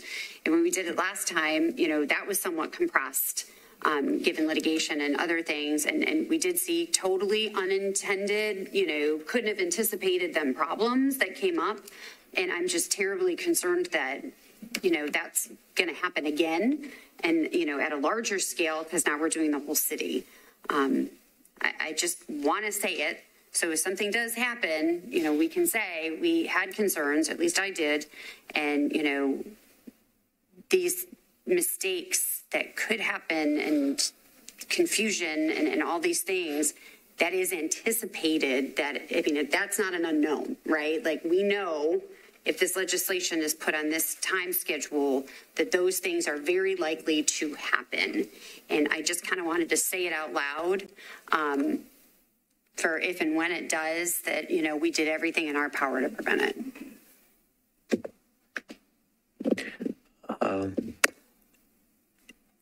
I believe that there are supposed to be a series of meetings organized by Metro Council in some way to consider this issue about do we do all this year? Do we extend everything? All those kind of things. And I think we should try to be involved in those meetings so we will know immediately what's going on and have some potential impact if there are things proposed that would be a problem for us. So, I'm going to try to follow up, but to the extent you all have your contact with Metro Council, let's try to make sure that our people are at the table when all this stuff is happening, because it is going to happen pretty quickly. And one thing that I had thought about is possibly the need for us to have more meetings during this process, not so much to vote on things, but to communicate about what's going on with us and to try to communicate to the public as much as we can. So there may be a series of meetings that we have in which we're perhaps not going to have motions, but just discuss issues and make sure that we know what's going on and that staff communicates with us and that the public knows that we are trying to keep abreast of these issues. So that's a few things we can do. My other thought would be to ask Mr. Roberts whether there's anything we can do in terms of putting information out to the public that we need to be thinking about now as part of this budget, as part of planning. We don't have a big budget item to, for advertisements, et cetera, but is that something we should consider on our behalf, or do we let Metro do it? I just want to throw that issue out there because it is quite expensive to put ads in the newspaper, et cetera, but we are going to have to deal with the fallout, and it's our responsibility to try to make sure the public knows as much as it can as soon as we can do that. So I'm just throwing that out there as a potential issue. And the other thing is that the Commissioner Starling, I think you mentioned litigation, and no question that could happen, and Metro Legal could be representing somebody in that litigation, and that may create issues for us. So please consider, your list of potential lawyers. We may have to hire our own lawyer if there's issues that arise and Metro has got a conflict. Yeah, I'd just like to echo one thing on that. I think it would be helpful, to know who's going to own what pieces of these communications effort going forward. And I know that maybe some of us, some of Metro, maybe some of Metro Legal, I don't know. But I think it'd be helpful to kind of know how that's going to be rolled out and who's going to own the pieces to that. Right. And it seems to me at this point that Metro Council may be more on point or more at issue than the mayor's office. Obviously we need to try to touch both areas, but Metro Council is the one that's going to have to make these decisions very quickly, I believe. No, and I would assume that the vice mayor will probably take a big role in coordinating between the mayor's office and the council to follow up on your suggestion for information sharing, Mr. Chairman. I think an example would be once we've figured out how the petition process might work, that you all have a good understanding of that. So if someone calls you, you can share with them, because it won't be, I don't think, your traditional way we've done petitions in the past. It's going to have to be tweaked, nuanced a little bit so that we can be prepared should things change very quickly on us. Okay. All right. Anything further on that topic? I think that's plenty to swallow right now. Okay. Now, we had the commission put on 2 election integrity seminars. Can you please give us and the public a report on that? Right. We did offer to both the public and elected officials an opportunity to come to our training facility at the warehouse to see the audit process. Essentially, we mimicked the process that was required by the state for the election. We let people rerun ballots through a different scanner. We even went a step beyond what's required and had the participants actually do a hand recount, and compare that to both the original scanner, the different scanner, and the hand count.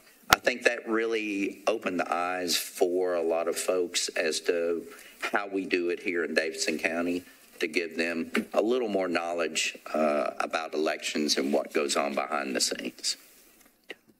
All right.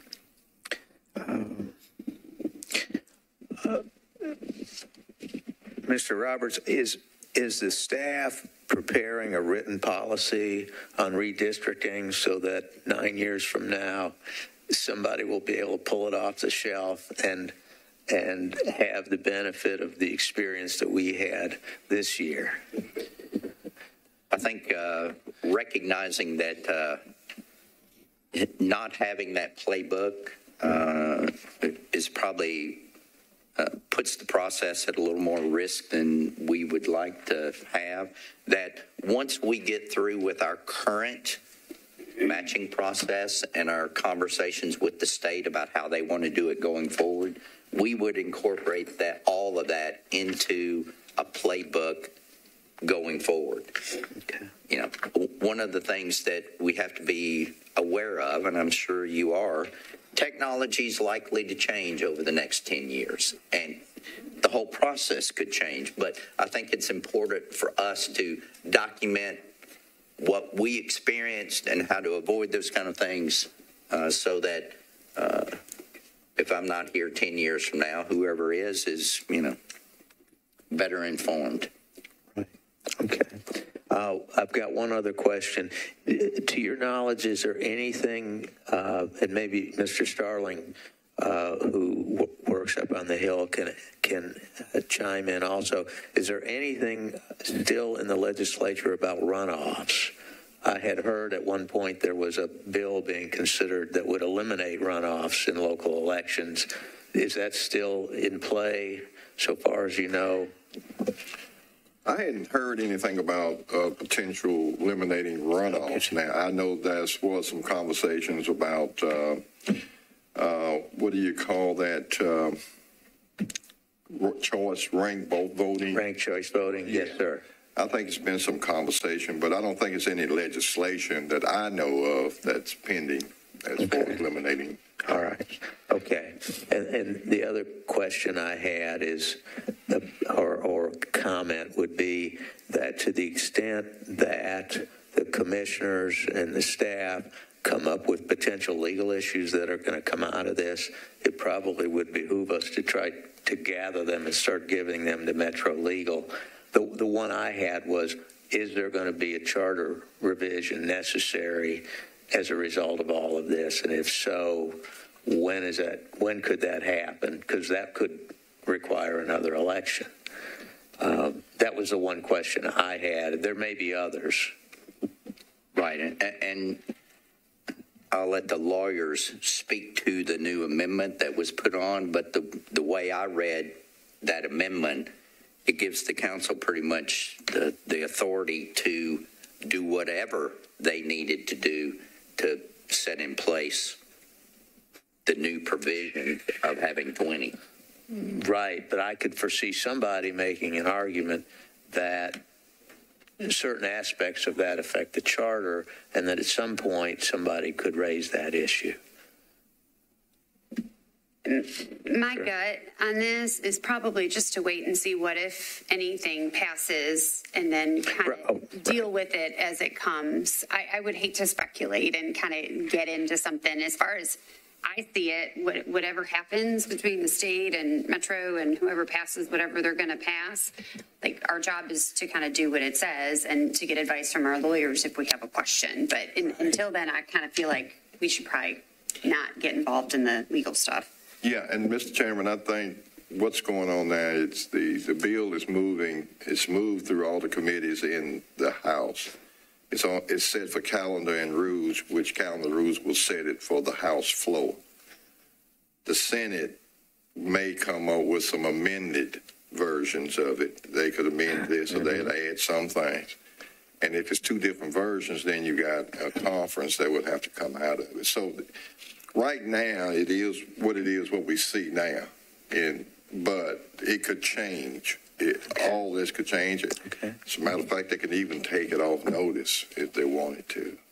But I don't speculate that. I mean, we got to move forward as if this legislation is going to pass. So it could change the outlook of it the way it looks right now. What we're looking at right now, what we've got copies of, is what the House version is. Mm-hmm. And so far, everything has been amended to change a few things, but it goes to calendar and rules. Now they can do an amendment on the House floor to change some stuff. Not likely, but it's possible. So, you know, right now we just, and I think the staff has done a fantastic job preparing. I mean, I'm glad to see that we're not just standing there in the corner waiting. You know, Davidson County Election Commission is doing its job. I mean, we're doing, our staff is on top for what little we know right now. Now, you know, I know this stuff, it passed, we just got to go, and the council's got to help redraw the lines. That's another issue. Who's going to draw themselves out of this? I mean, you know, we got 40 council members, and it's going to go down to 20, so half of them will be gone. So I mean, if I were a council person, I wouldn't want to draw myself out. So, I mean, we got that process to go through. So it's a lot more to this thing. But I'm glad our staff is taking what information we've got, and they've done a great job of preparing. And I really appreciate that. Anything further on the AOE report? No, sir. Ms. Harrison, has anybody signed up for public comment? All right. So let's see. The next thing is that under state law, the commissioners must review a certain number of registration cards, and we do this every quarter.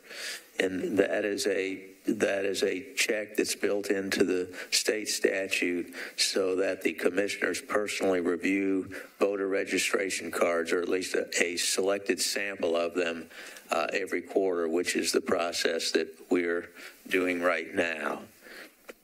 So with that, typically we take a break and the commission continues to do that. Where are we in that process? The Democrats already finished. We've got a little bit to go. I'll be done. About 5 minutes. Yeah. All right. Okay. So we've got that, and then we still have the agenda item of the pending motion, and we have the selection of the next meeting. So we'll proceed with the cards, and we'll come back then to item 3. Why don't we set the next meeting while we're doing the cards? That's fine. So if it's, I think the suggested date is April 21st. I'm available that date. It's good for me. It's a Friday. April 21st.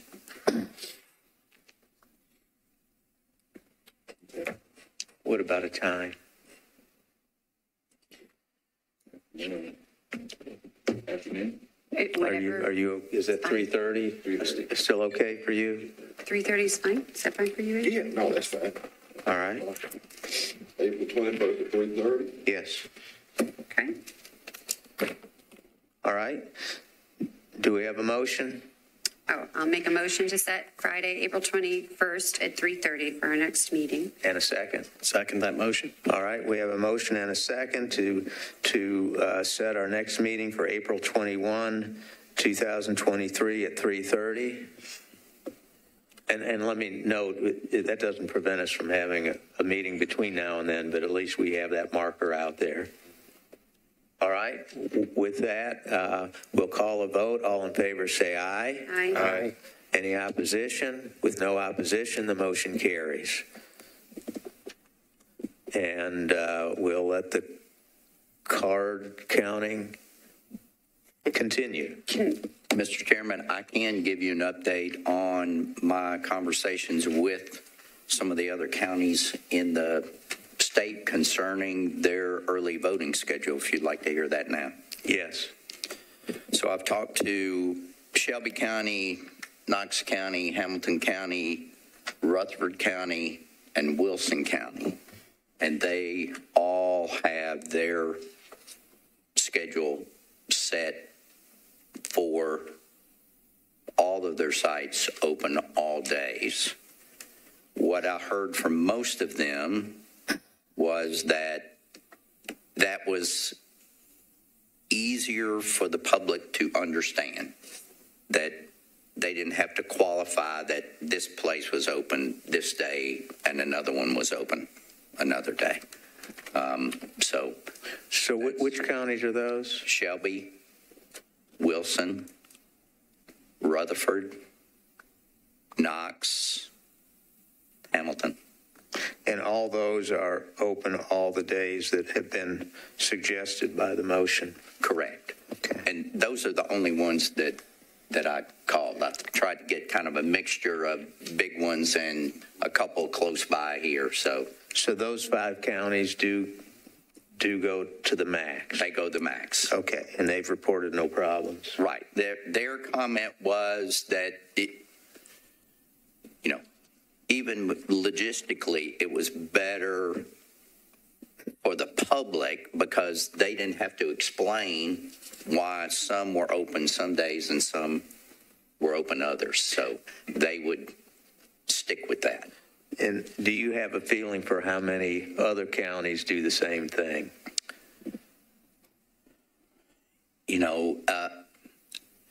I do not know. Once you get into the smaller counties, they really have different schedules. They may only have one location. So trying to get a representative group of folks that we are kind of like what was the goal here. Comparing us to Obion County and what they do really doesn't make a lot of headway. I'm impressed you got that many people on the phone that quickly. Speed down. Well, I do have, 6 people back there giving me phone numbers, so. Great work, guys. We did talk to our locations, and everyone said that they would work with us to make that happen. I will put a qualifier in there on the why. We're not going to be able to be in the big room, so us being there the whole time may mean we have a smaller footprint than we have for a bigger election. Instead of 6 people, we have 4 clerks checking people in because we can't get that many people in the room that we're in. But right now, it looks like everyone's good to go.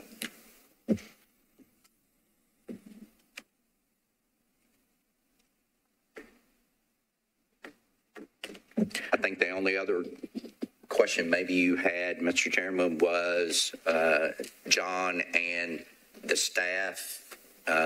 John, have you had any thoughts? Want to come up and share? Do you anticipate issues, problems? Can you make it happen?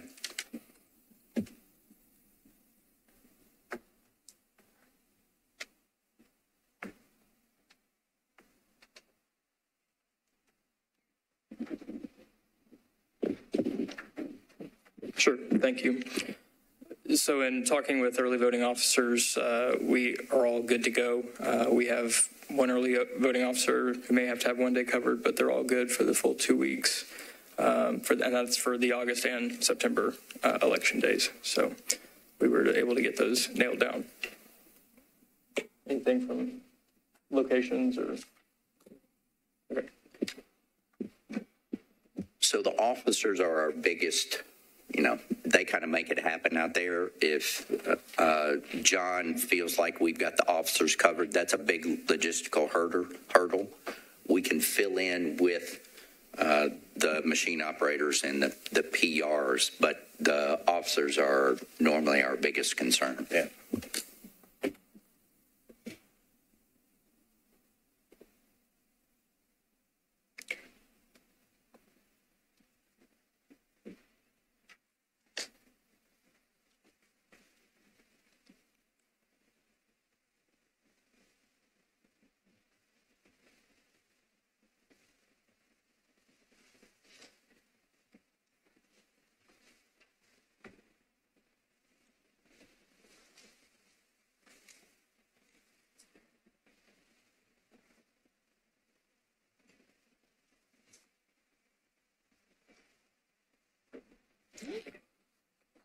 That's all you do. Okay.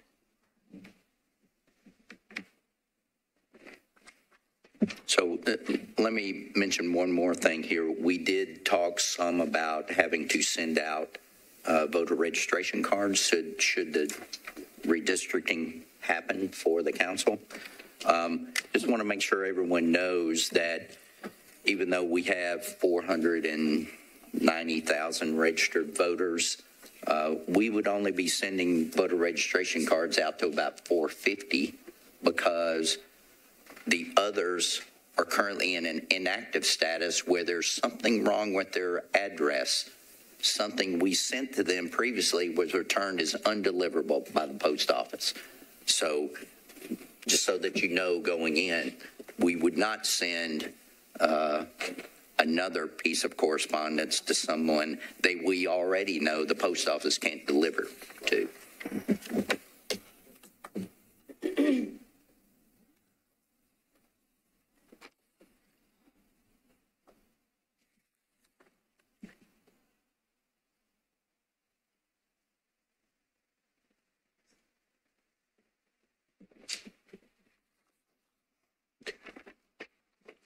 All right. Now that the cards have been reviewed, let's revisit item 3, the early voting schedule and locations for the August 3rd election. I think we took a recess to allow some of the commissioners to do some homework. Let me ask this question. Do any of the commissioners need more time at this point? I'll say this. Like I said, I reached out to a couple council members who I have not heard back from, since that was something that came up from the other commissioners. I did actually call out to Knox as well as Shelby County, so I guess you beat me to it because they didn't call me back. So I wanted to say the power of the AOE must have been pretty good. Because I have not that personal phone. It must be, because I called and I was getting the we'll send you a message back. So from their office staff. Since you brought, my concern is this. Let me just put it out there. Since you said there was issues, let me rephrase that. Since you said that there were a number of people from city council who made an issue of it, like I said, I threw out some calls and the little site break we had. And of course, sometimes getting certain council members is a little hard for whatever reason, they're working, whatever else. And so nobody has gotten back with me. Now I will also fall into sort of my cell phone service in this room does not do very well either. So there could be a return call on my phone. That's with the information they provided. That's my only outstanding concern. I mean, like I said, and that's just for me doing my own homework. I don't, if I call, my city council member, which I did call, to start with, I was the first person who got the first call. I was like, I at least want to have that conversation. Because when I see him down the street, that's, I don't want to be like, hey. But, this seems like the other logistical issues have been satisfied to that part of the discussion.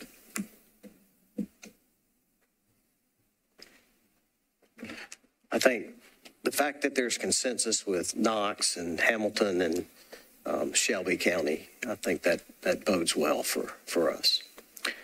Commissioner Davis, are you comfortable with voting on this at this point?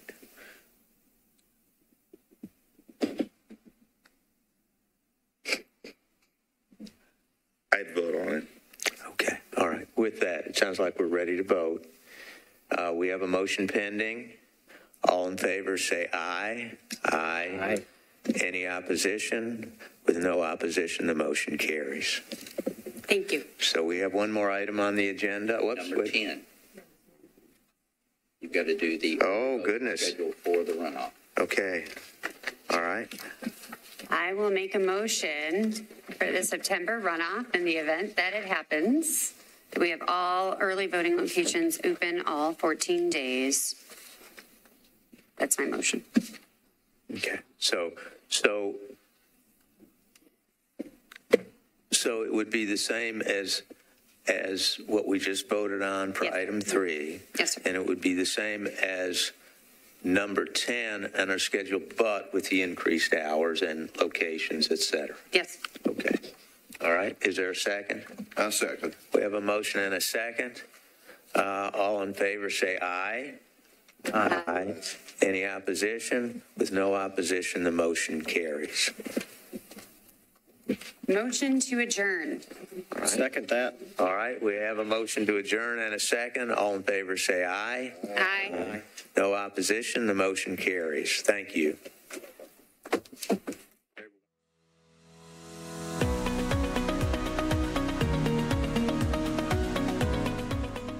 This has been a service of the Metro Nashville Network. If you would like to see this presentation again, or for more information on this and other programs, visit nashville.gov.